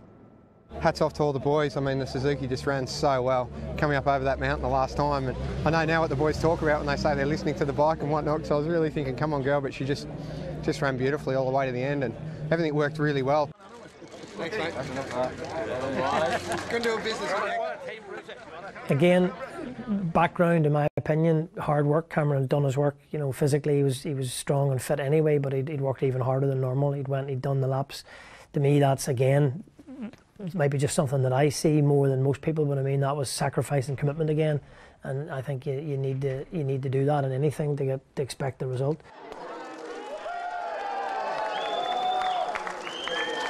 That first Superbike win was the best feeling in the world. I remember standing on that TT podium looking at the Australian flag, you know, waving above the grandstand as I listened to the Australian anthem, and I thought, you know what, all the training, all the pain, all the injuries, all the sacrifice, that was all worth it for that moment. Here's Cameron Donald. Can he make it a hat-trick? Lots of people have taken 3 wins from the TT. He'd like to do that, I'm sure. I firmly believe Cameron would have done the double that year. He was just repeatedly all week he'd been aggressive at the bottom of Bagaro, and we were doing everything we could to protect the bottom of the engine. Everything we could. I mean, we lined the belly pan with aluminium, and we'd done everything that we possibly could. Cameron Donald had lost 13 seconds. Cameron Donald, I think, is in trouble, Keith, because he's losing time hand over fist on this final lap. Looking down on the Kenny Harker biker, Ryan Farquhar, at the moment as he weaves his way through the Manx roads. This is Ian Hutchinson on the 8 bike, the AIM Yamaha. Well, Hutchie's third. Will he catch Cameron Donald? How bad is whatever the problem is for Cameron Donald? John McGuinness definitely knows it now, coming through Ramsey. He's 24 seconds in front of Cameron Donald on his way to win number 14. Will this promote everybody else? Is Cameron Donald out of it as Gary Johnson rounds off a perfect week? I like Cameron. Cameron, nice wee boy. Cameron should have won, you know.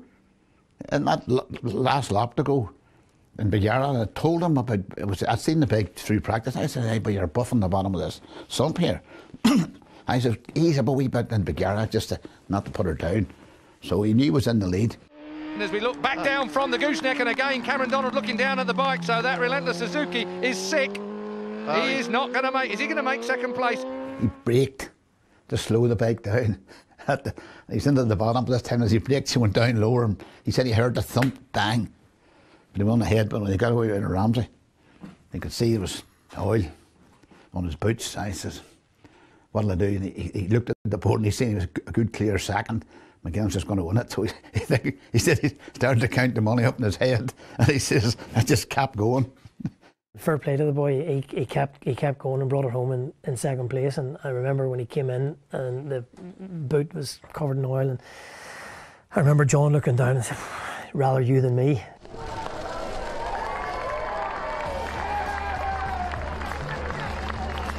Even though the team were disappointed not to win the senior, it had been a fantastic week, with Cam also winning the Superstock race and Bruce winning Supersport 2. So 3 wins for TT 2008, and the team total now up to an incredible 14.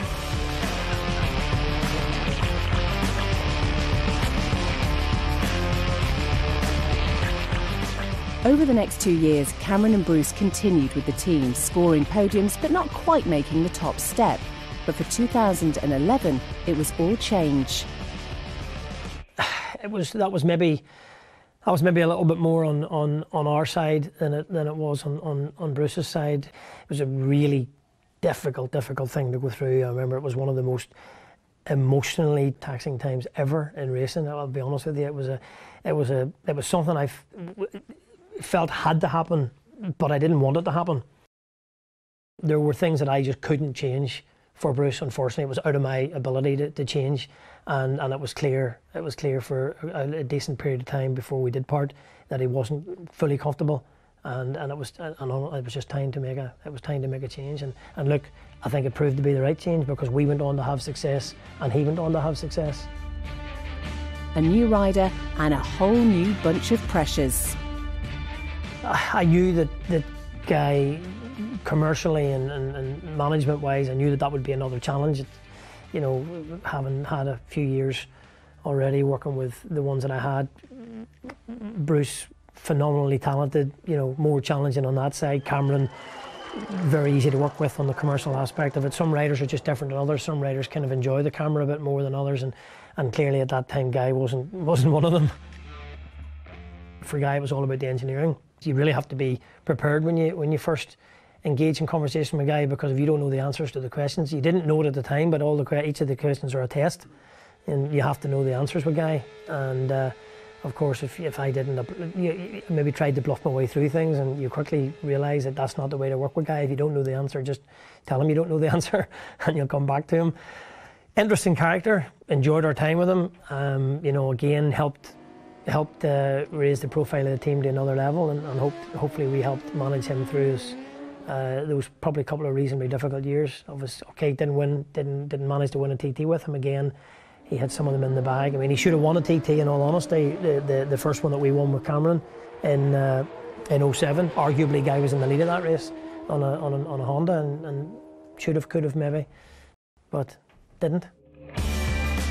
During Guy Martin's stay at TAS, he had a number of teammates: Frenchman Guillaume Dietrich, Manxman Connor Cummins, Japanese rider Yoshinari Matsushita, who was sadly killed in 2013 practising for the Supersport race, Josh Brooks, and, from the Dunlop dynasty, William. TAS Suzuki had always been TAS Suzuki, but even that was about to change. I tried to talk myself out of it, I think, in many ways, because I felt such a loyalty to Suzuki. But and again, you know, Hector's the same. We'd had a flipping lifetime with Suzuki. It felt like, so we really genuinely, one part of us didn't want to move. Move they did to the rocket ship that is the BMW 1000RR. There would also be a new rider. 11-time TT winner Ian Hutchinson would ride the BMWs. Very demanding guy, very, very demanding guy to work with. I mean, on a personal level, you know, not at all what he seems. Very personable, very, very friendly. But when it comes racing, he's very serious, and he's very demanding in what he wanted, and he's not afraid to say that. We got back into winning ways with team traction control on the 600 and with Paul Bird's bike on the Kawasaki, and then the offer come from BMW, and I didn't really want to leave what I had at the time because it was working good, but it was a chance to get back involved with a manufacturer and a sort of factory back team. So, you know, after quite a long time of discussions and thoughts, you know, they made me feel like it was going to be the right thing to do, and that was it. Again, the ethos of us as a team, we've always tried to give him the rider what they need. You know, he said what he wanted, we gave him what he needed, and he done the job. Rutter is clinging on. Harrison looks like he's flying. Rutter looks like he's out for a Sunday ride. Different styles. Look at that, sliding over the top of the hill, dropping back down. As Ian Hutchinson looks over his shoulder, I don't know what he's looking for, pulls a massive wheelie to go over the line to take his 13th TT win and 22nd podium. Big burnout for Hutch here, absolutely brilliant. I tell you what, I really enjoyed that last lap.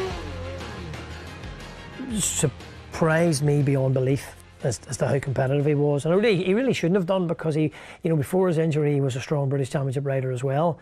But for me, I wasn't just sure that he would, you know, that he would put the commitment into the British Super stock that he did, and you know, he almost won the championship. He won several races for us, and what that meant was, by the time we arrived at June, the bike was already a very, very strong package. He knew the bike inside out, and he had a lot of confidence in it. He'd had success on it on circuits. So when it came the time of the TT, I honestly think Ian had the mindset that he wasn't going to be beaten. So Hutchinson comes up to the line, but we're going to have to wait for the clock to see who has won this race. It does look like it's got Hutchinson all over it. 15 wins it will be for him, equaling Mike Halewood. It will be if he manages to do this win, Steve, but the way this race has been swapping back and forth, we're going to have to wait for the clock on this one. Dean Harrison over the line. I'm pretty certain that's going to put him in third place. We wait for the number 10 bike to come over the line, and it's Hickman. Confirmation of those results. Hutchinson does it by 5 seconds. Harrison is late third, Hillier fourth.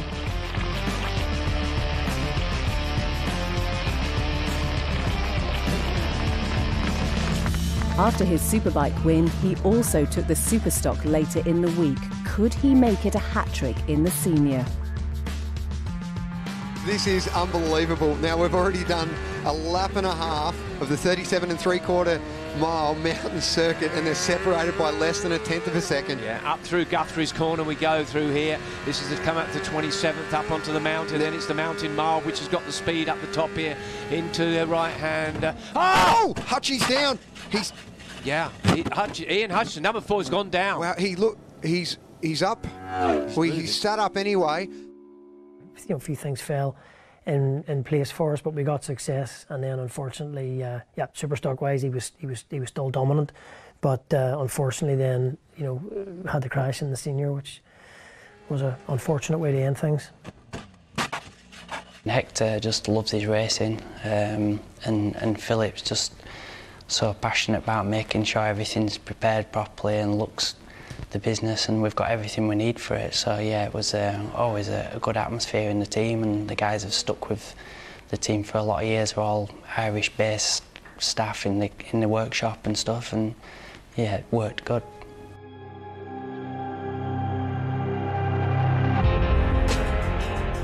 So injury for Hutchie opens the door for the dream team. Northern Irish team TAS signed Northern Irish road racing superstar Michael Dunlop.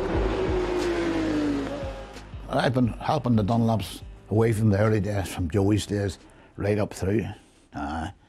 Look, Dunlop, the Dunlop name is iconic in this country, well, globally in racing circles. It's no secret we had a strong desire to get involved. We'd had the two years with William. Prior to that, one on Suzuki and then the next one on the BMW. 2 very fruitful years where William won his first ever Superbike Northwest 200 for us in that iconic battle with Michael that day. William Dunlop did that excellently, and he shuts the door on him as well. Oh, that was close. And he takes the win. After a win in the Superbike TT in 2018, TAS and Michael Dunlop will be a real force together this year. He's planned his attack this year, so I'm just hoping for big things. But as a person, I can have him the best. He calls a spade, like. That's what you know. But I don't mind that. It's my way or the highway. As I say, I'll give it 110% no matter what it takes. And if it's good enough in the day, great. And if it's not, screw it. That's the way it is. You can't, it's no point in getting too emotionally attached about it. I can only do what I can do, and if that's good enough, that's good. Door handles and hedges, that's all I'm looking for. So you just ride as hard as you can, and it's different. Look at if your last lap, and it's not even like that. You think if you got last lap and you're leading, you can't smile because she could herself on the way home, or you could run out of fuel, break down. So you never get a chance until I've said it before, until you're past the actual checkered flag. Anything can happen. I'm always in the head. I'm here to win this. You don't think that way, you're not going to do it. I let the boys all do their job, and I stay in the background just watching. But we'll make sure everything's done right, and we know whenever after a bit of practice over ice says we're there. So let's hope this year, with Michael at the helm, it'll happen. If it does, he'll meet one happy man, I can tell you.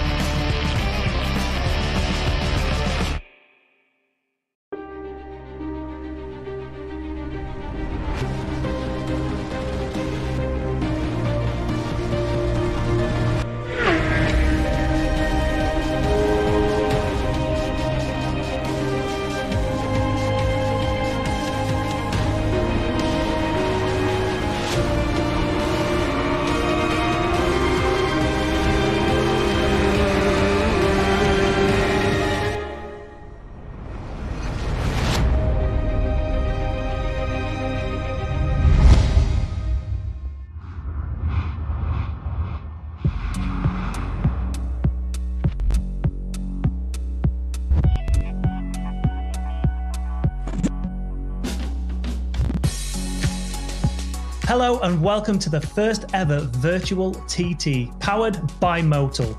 Yeah, you heard me right. Virtual TT.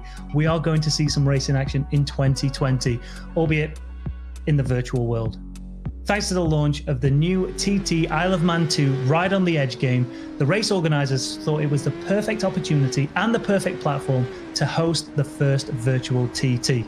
So we've invited 8 TT riders and teamed them up alongside 8 gamers to create, 8 teams of 2 riders who will compete over 1 lap each of the TT course.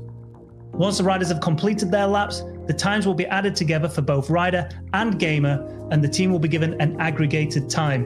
Now, whoever's at the top of the leaderboard come the end of the 8 competitors taken to the course, they'll be crowned virtual TT winners for 2020. And if you need reminding just how fast-paced and exhilarating the TT is, feast your eyes on this.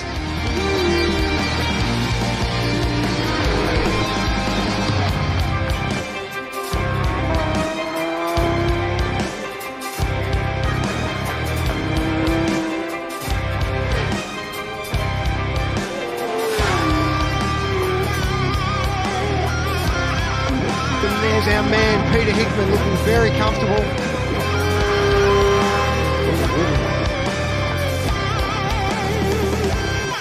So without further ado, it's time to meet the first team awaiting that tap on the shoulder to head down Bray Hill. And the team captain for Team 1 is no stranger to the TT. Making his TT debut in 2013, he's the fastest rider to ever lap the TT course on a Yamaha. His first victory came last year in the Classic Junior TT. It's Jamie Coward! Oh boy, oh boy, oh boy! It is, of course, Jamie Coward. We see Jamie Coward there heading through Milltown. Now here is Jamie Coward, a man to keep an eye on.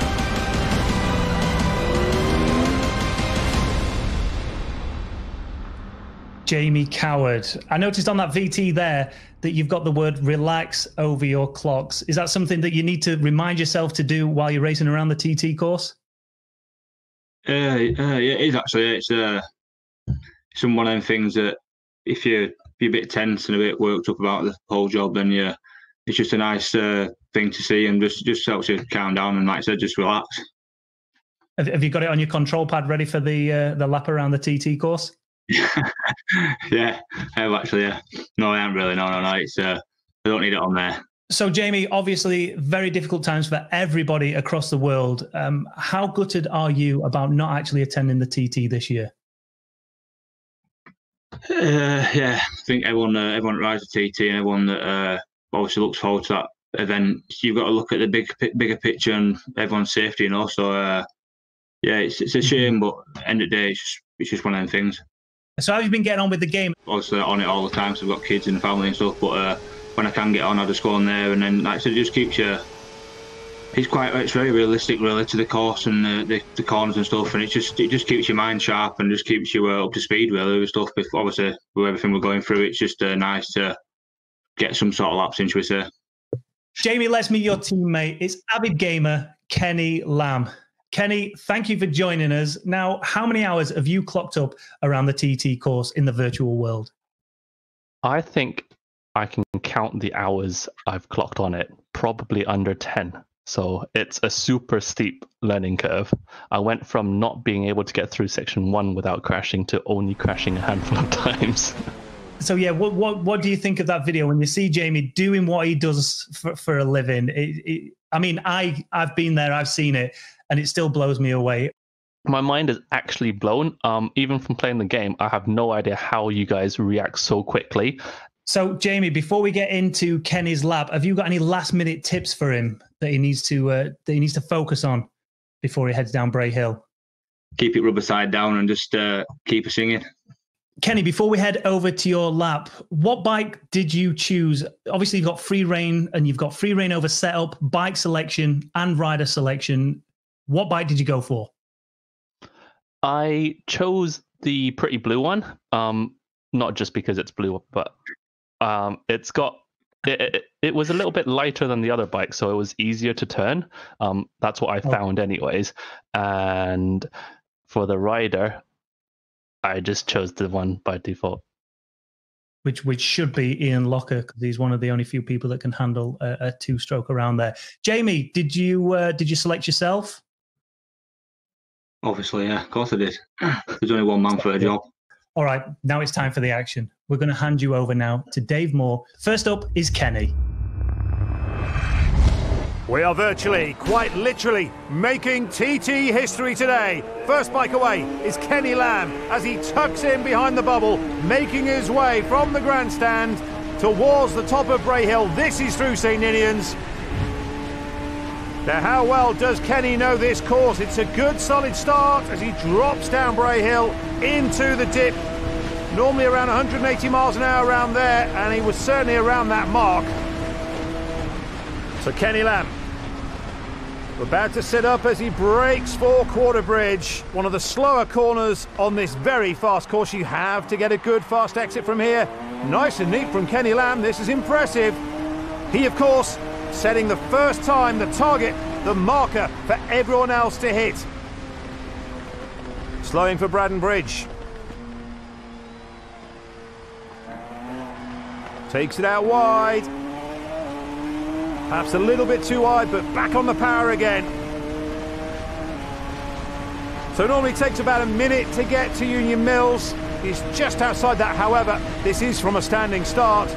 When Peter Hickman did that fantastic 135-mile-an-hour lap in 2018. Whoa! As Kenny Lamb just goes past the slower rider. But as I was saying, when Hickman was on the case in 2018 with a 135-mile-an-hour lap, he was about a minute to Union Mills, which is normally a 10-minute drive in normal traffic. You'll have seen the name Ian Locker appear on the leaderboard there. That's because Kenny is riding Ian Locker's bike for this lap.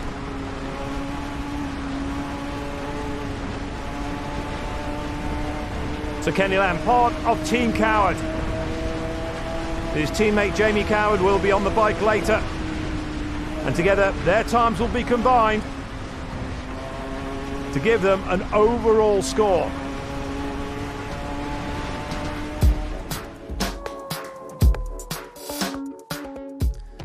So Kenny's split time heading into Glen Helen is 4 minutes and 30 seconds. And at Ballaugh, it was 8 minutes and 2. Picking the action back up as he heads into Ramsey.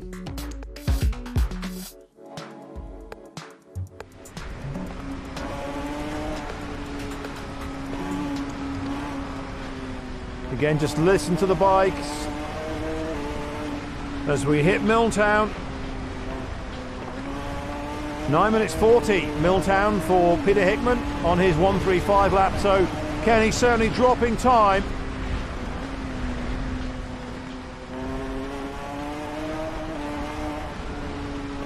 So back on the brakes as he comes into Parliament Square, Ramsey. Bendy bit. You can easily lose the front going into that right hand. Then up to Mayhill, really bumpy on this section of the TT course, but not bad from Kenny Lim.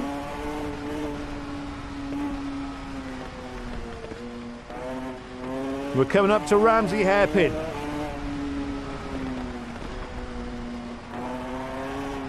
"10 minutes 40 is the mark that you would want.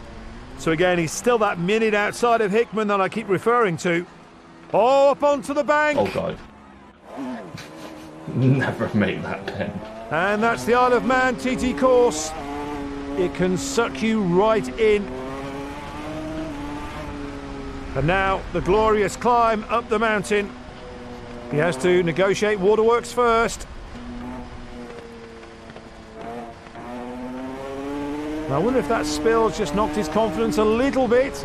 Doesn't want to get caught out again. Oh, he's trying too hard now. Gone the other way.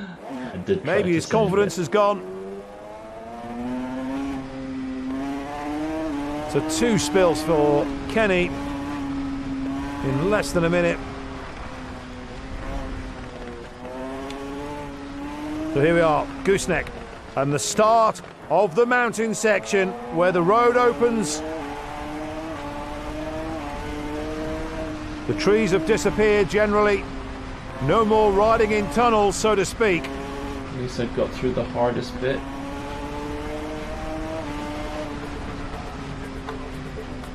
So the split time at the bungalow is a very respectable 50 minutes and 20 seconds from Kenny, and at Cronknamona 17 minutes and 41.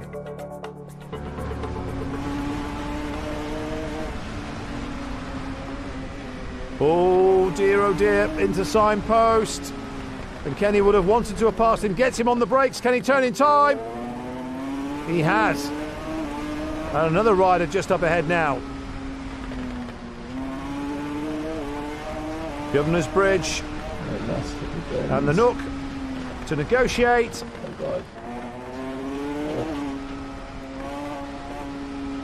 We're looking somewhere around the 18.5-minute mark, I think. Into Governor's Dip.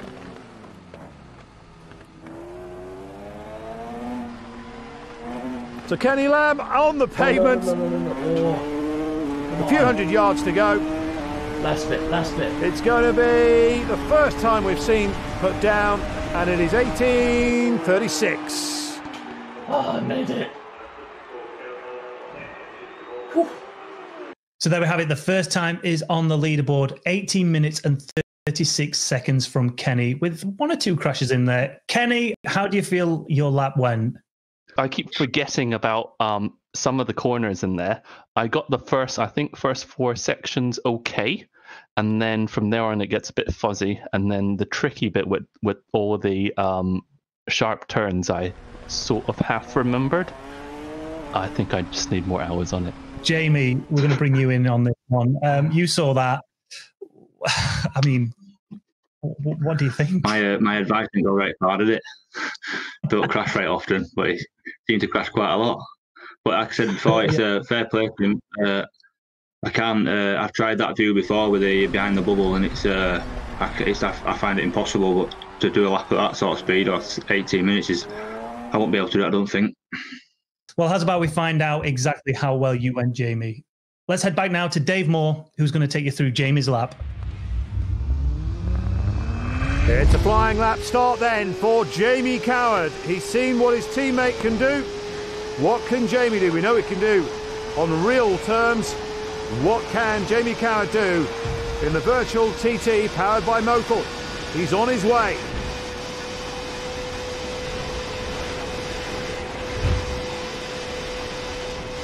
Top of Bray Hill. And the world just drops away down here into the bottom.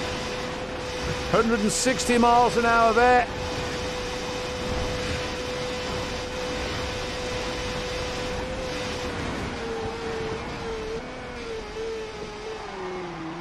Four minutes 30 was the time that Kenny Lamb set at Glen Helen, the first timing point, official timing point on the TT course.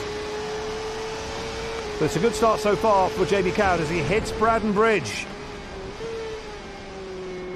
And certainly that's a lot smoother and neater than his Team Coward teammate achieved on his lap. So a good start for Jamie Coward then. Jamie's split at Glen Helen was 4 minutes and 9. That's 21 seconds faster than his teammate Kenny Lamb. We pick him back up heading onto the Cronky Straight, one of the fastest parts of the course.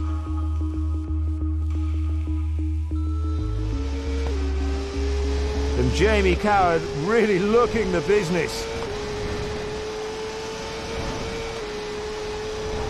Had a great year last year in 2019.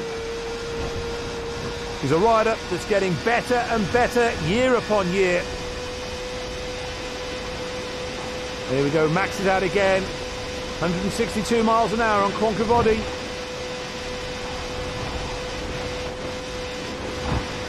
But it is about exit speed at the Isle of Man as well. You need good speed out of the turns onto the long straight parts.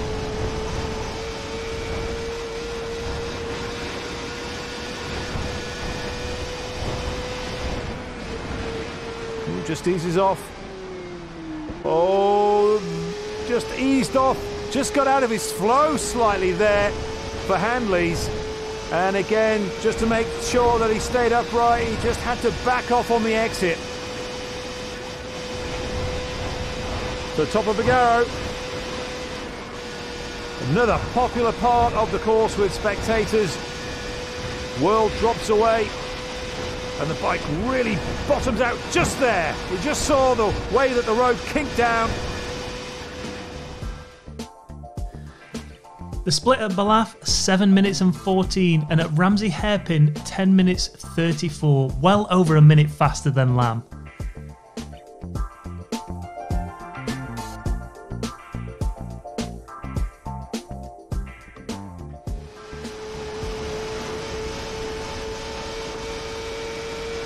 Into the 26th milestone, and Joey's named up. Oh! Just a little graze there from Jamie, but it doesn't slow him in any way. Fast here, but he'll have to slow for Guthrie's. A really tricky section just here. It's nice here, but this part here, the right-hand turner, can draw you in harder than you want to. And now onto the section where Jamie unfortunately may lose a little bit of speed on his rivals. This is the Mountain Mile.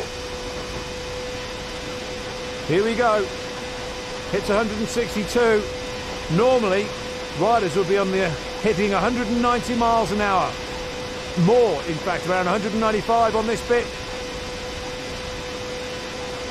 But Jamie's keeping it pinned.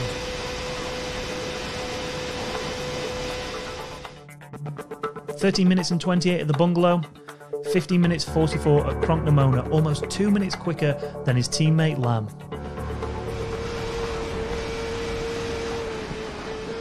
So slowing for Signpost Corner. And it has to be said, he's kept it upright all the way. The odd moment here or there. But Jamie Coward is certainly putting down a marker for the rest of the virtual TT field to beat. Certainly carrying plenty of speed into the Nook. So through Governor's Dip. Back on to Glen Crutchery Road. And it's going to be almost 2 minutes, I think, between him and Kenny Lamb. 18:36 for Kenny Lamb. And it is 16 minutes 37 for Jamie Coward. What a lap. Well done. So there we go. It looks like the benchmark has been set by Jamie Coward. 16 minutes and 37 seconds. Jamie, that looked like a pretty clear lap. I could only see, what, you ran wide at one turn just after Hanley's, was it? Yeah, I think going through Hanley's, I just run a bit wide there, lost a bit of time, and I knew a few places where I run a bit deep, but like I said, that was my fastest ever time on a 600, and yeah, we're chuffed to bits, really. That was an amazing time. Do you think any of the riders are going to be able to compete with that? Or are we already looking at the winners of the virtual TT? I'd like to win it. David Todd, I know he goes quite well, so I've played with him a few times online, so I know that time's fairly decent, so we'll have to just wait and see, but I think we stand a decent chance of good results, we say. Kenny, Jamie might have just saved your bacon there. What have you got to say to him? I am forever grateful for that.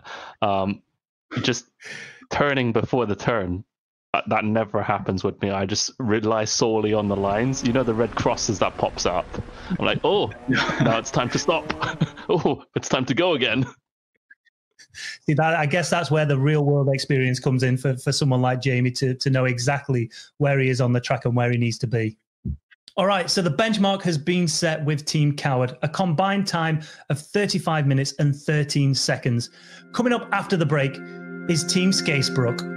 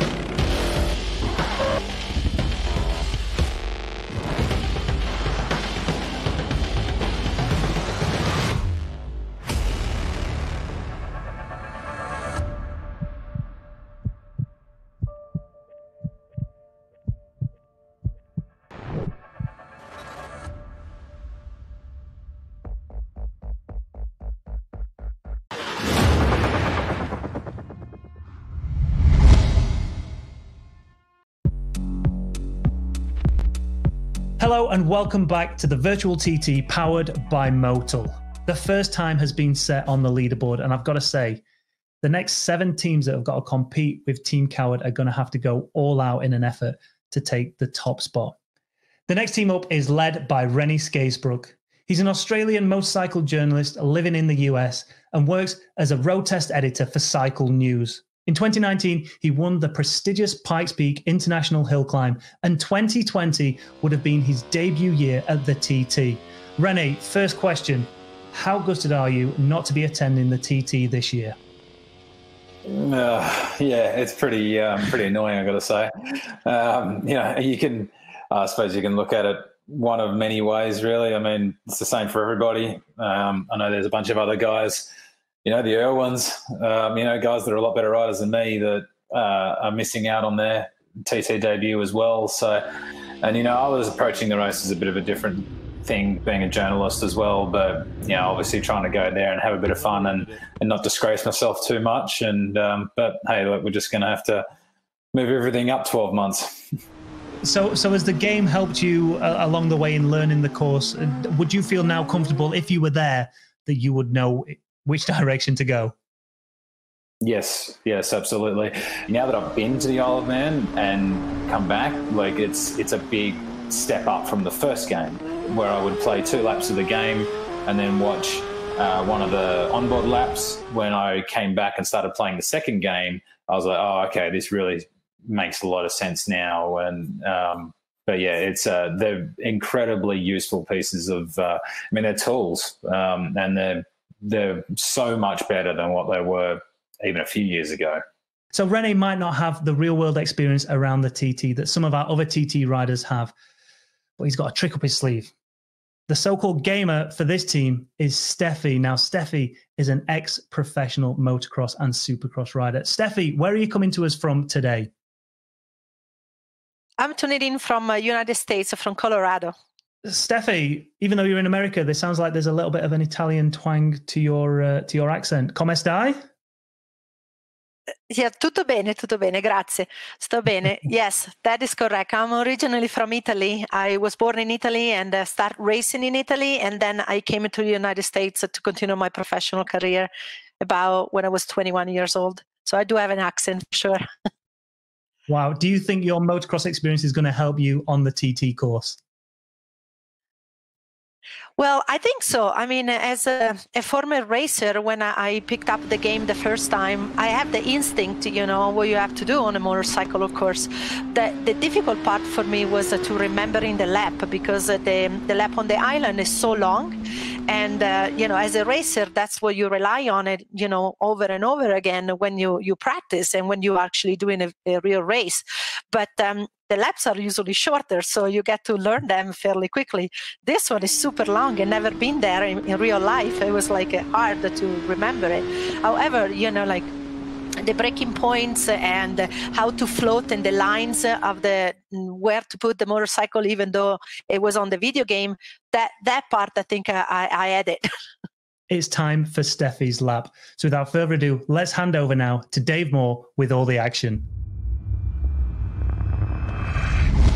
Next away, Steffi Bow, riding the Honda in the David Johnson colours. Racing for Team Scaysbrook. So clock is ticking. Steffi is on her way.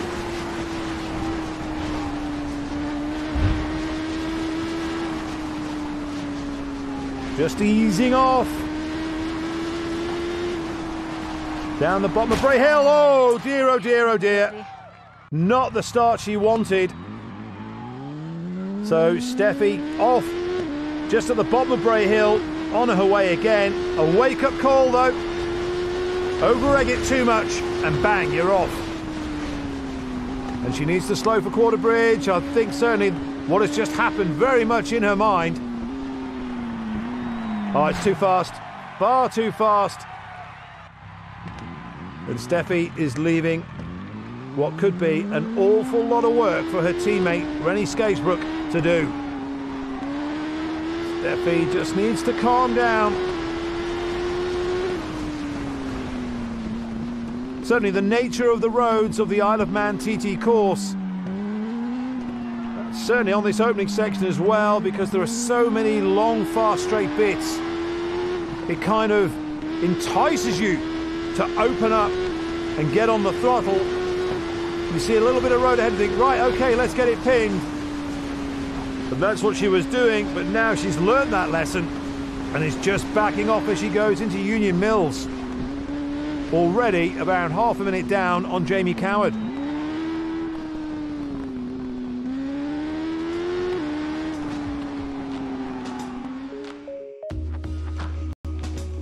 One minute 58 behind Jamie Coward at Glen Helen. We pick Steffi up as she enters the tricky Kirkmichael section 15 miles into the lap.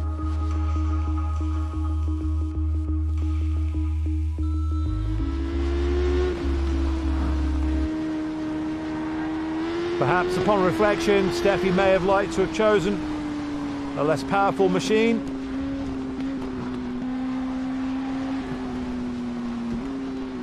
And here we are into Rencollen.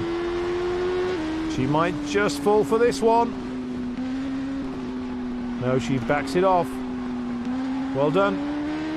Such a spectacular part, as is most of the TT course, but Rencollen just has that little bit something special. Into Bishop's Court.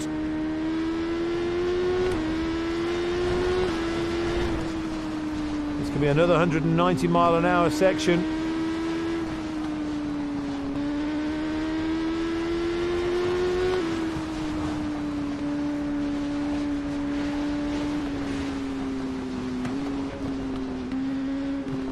So Bluff Bridge is coming up. That will be very interesting for Steffi, because it's not fast, but you have to get it right. Like I said, the most difficult part is not knowing how the loop goes. We're on the approach then to Bluff Bridge. You can see it up ahead. Really backs it off. And then back on the juice.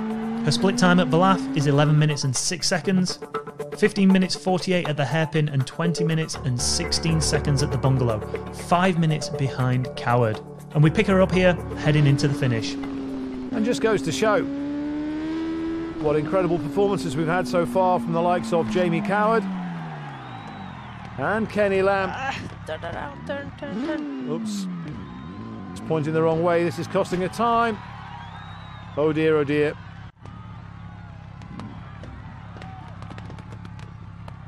I think maybe the roundabout perhaps confused her.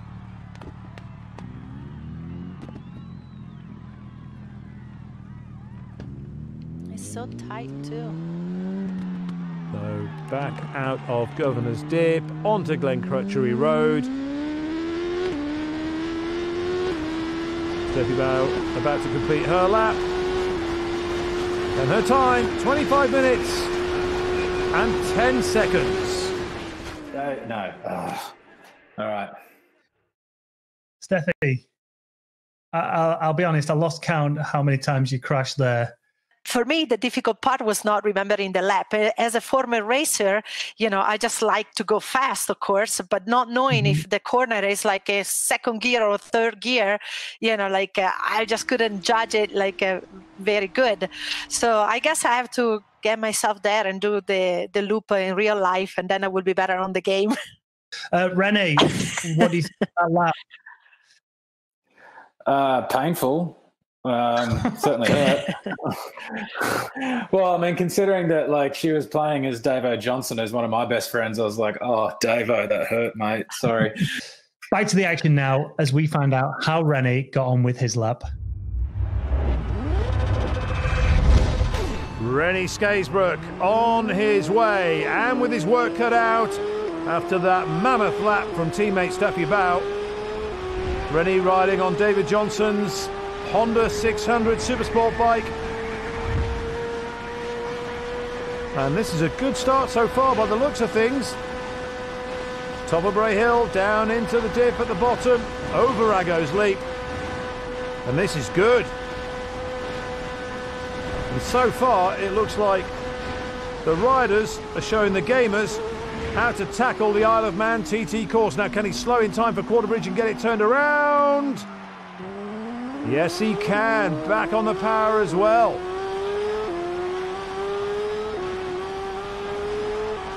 .409 at Glen Helen, the target for Rennie, set by Jamie Coward. Oh, this is a bit too fast into Bretton Bridge, I think. A little bit scruffy.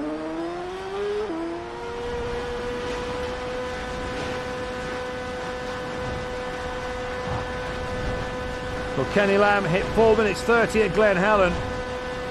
Jamie Coward 4:09. We're about a minute or so away from finding out where Rennie Scaysbrook will slot into on the leaderboard. Fast around Ballacrane. And he has to go something, of course, because we had an almost perfect lap from Jamie Coward.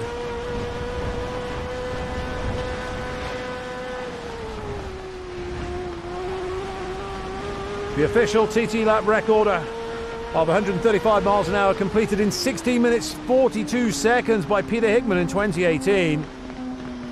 Jamie Coward with 16 minutes 37 in the virtual TT powered by Motul out of Laurel Bank.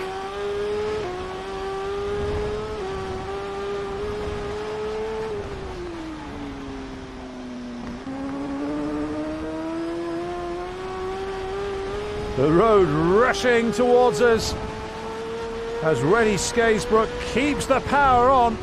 So here we go then. Certainly outside 4:09 and outside Kenny Lamb 4 minutes 30. So quite surprising really. Perhaps the point of view as we go around Sarah's cottage is making things look a little bit faster perhaps. 8 seconds down on Team Coward's Lamb at Glen Helen and 29 seconds down on Jamie Coward. Incredibly now he's tying with Kenny Lamb at Ballath, 8 minutes and 2 seconds, but still 29 seconds down on Coward.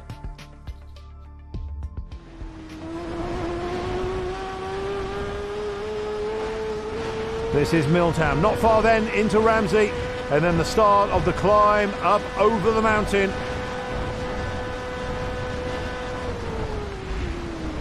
Next timing point coming up at Ramsey Hairpin. 10 minutes 34 that was for Jamie Coward. So Rennie Scaysbrook, as good an effort this seems, is way down on Coward time-wise. But you have to say, he appears not to have put a foot wrong. He's just lost out, certainly in terms of top speed, to what Jamie Coward has to offer, or certainly what's on offer to Jamie Coward.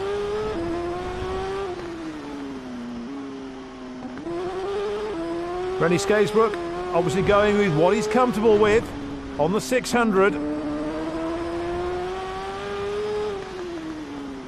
The fast approach into Ramsey Hairpin. But it's a nice and neat exit. So that worked very well.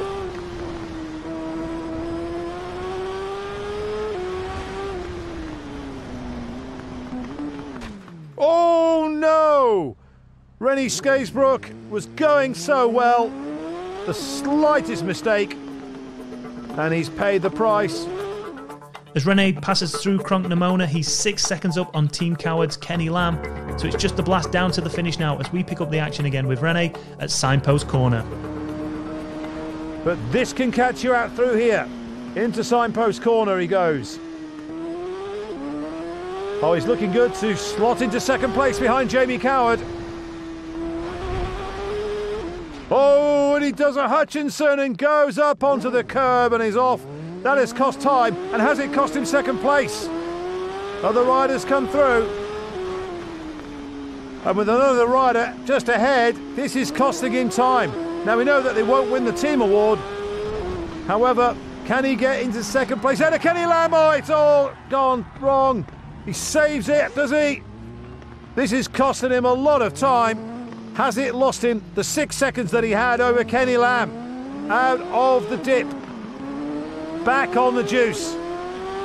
And the time 18:36. Oh no, he's not going to do it. Kenny Lamb will stay in second place, and Rennie Scaysbrook is third fastest, 18 minutes 40.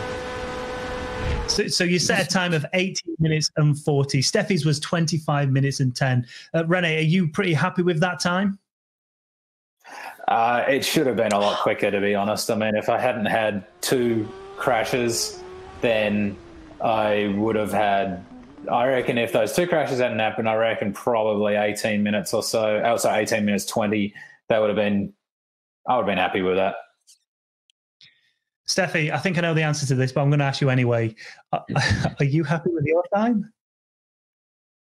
Absolutely not. I was the 8th time that I played the game. So, I'm going to get on it. But my competitiveness, I'm in me. Now that I see that Ronnie did 18 minutes, I'm going to have to beat that. So there we have it. 2 teams down, 6 to go. That was some of the most exciting racing I have seen around the Isle of Man TT course. Up next is Team Todd and Team Martinez. Be sure to join us because the action is going to be fast and it's going to be fierce. Thanks for watching.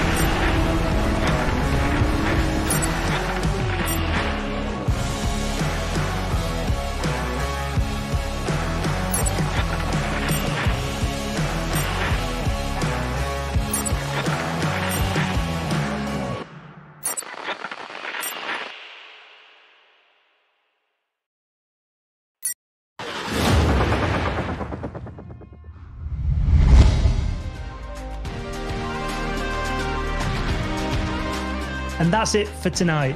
Tomorrow, we'll be turning our attention to 3-wheeled action as Steve Plater and myself will be joined by the Birchall brothers, John Holden, Lee Kane and Tim Reeves. And Sundown Cinema presents 3-wheeling. Hopefully you've enjoyed the first night of the TT lock-in fueled by Monster Energy. Make sure you join us tomorrow for more action.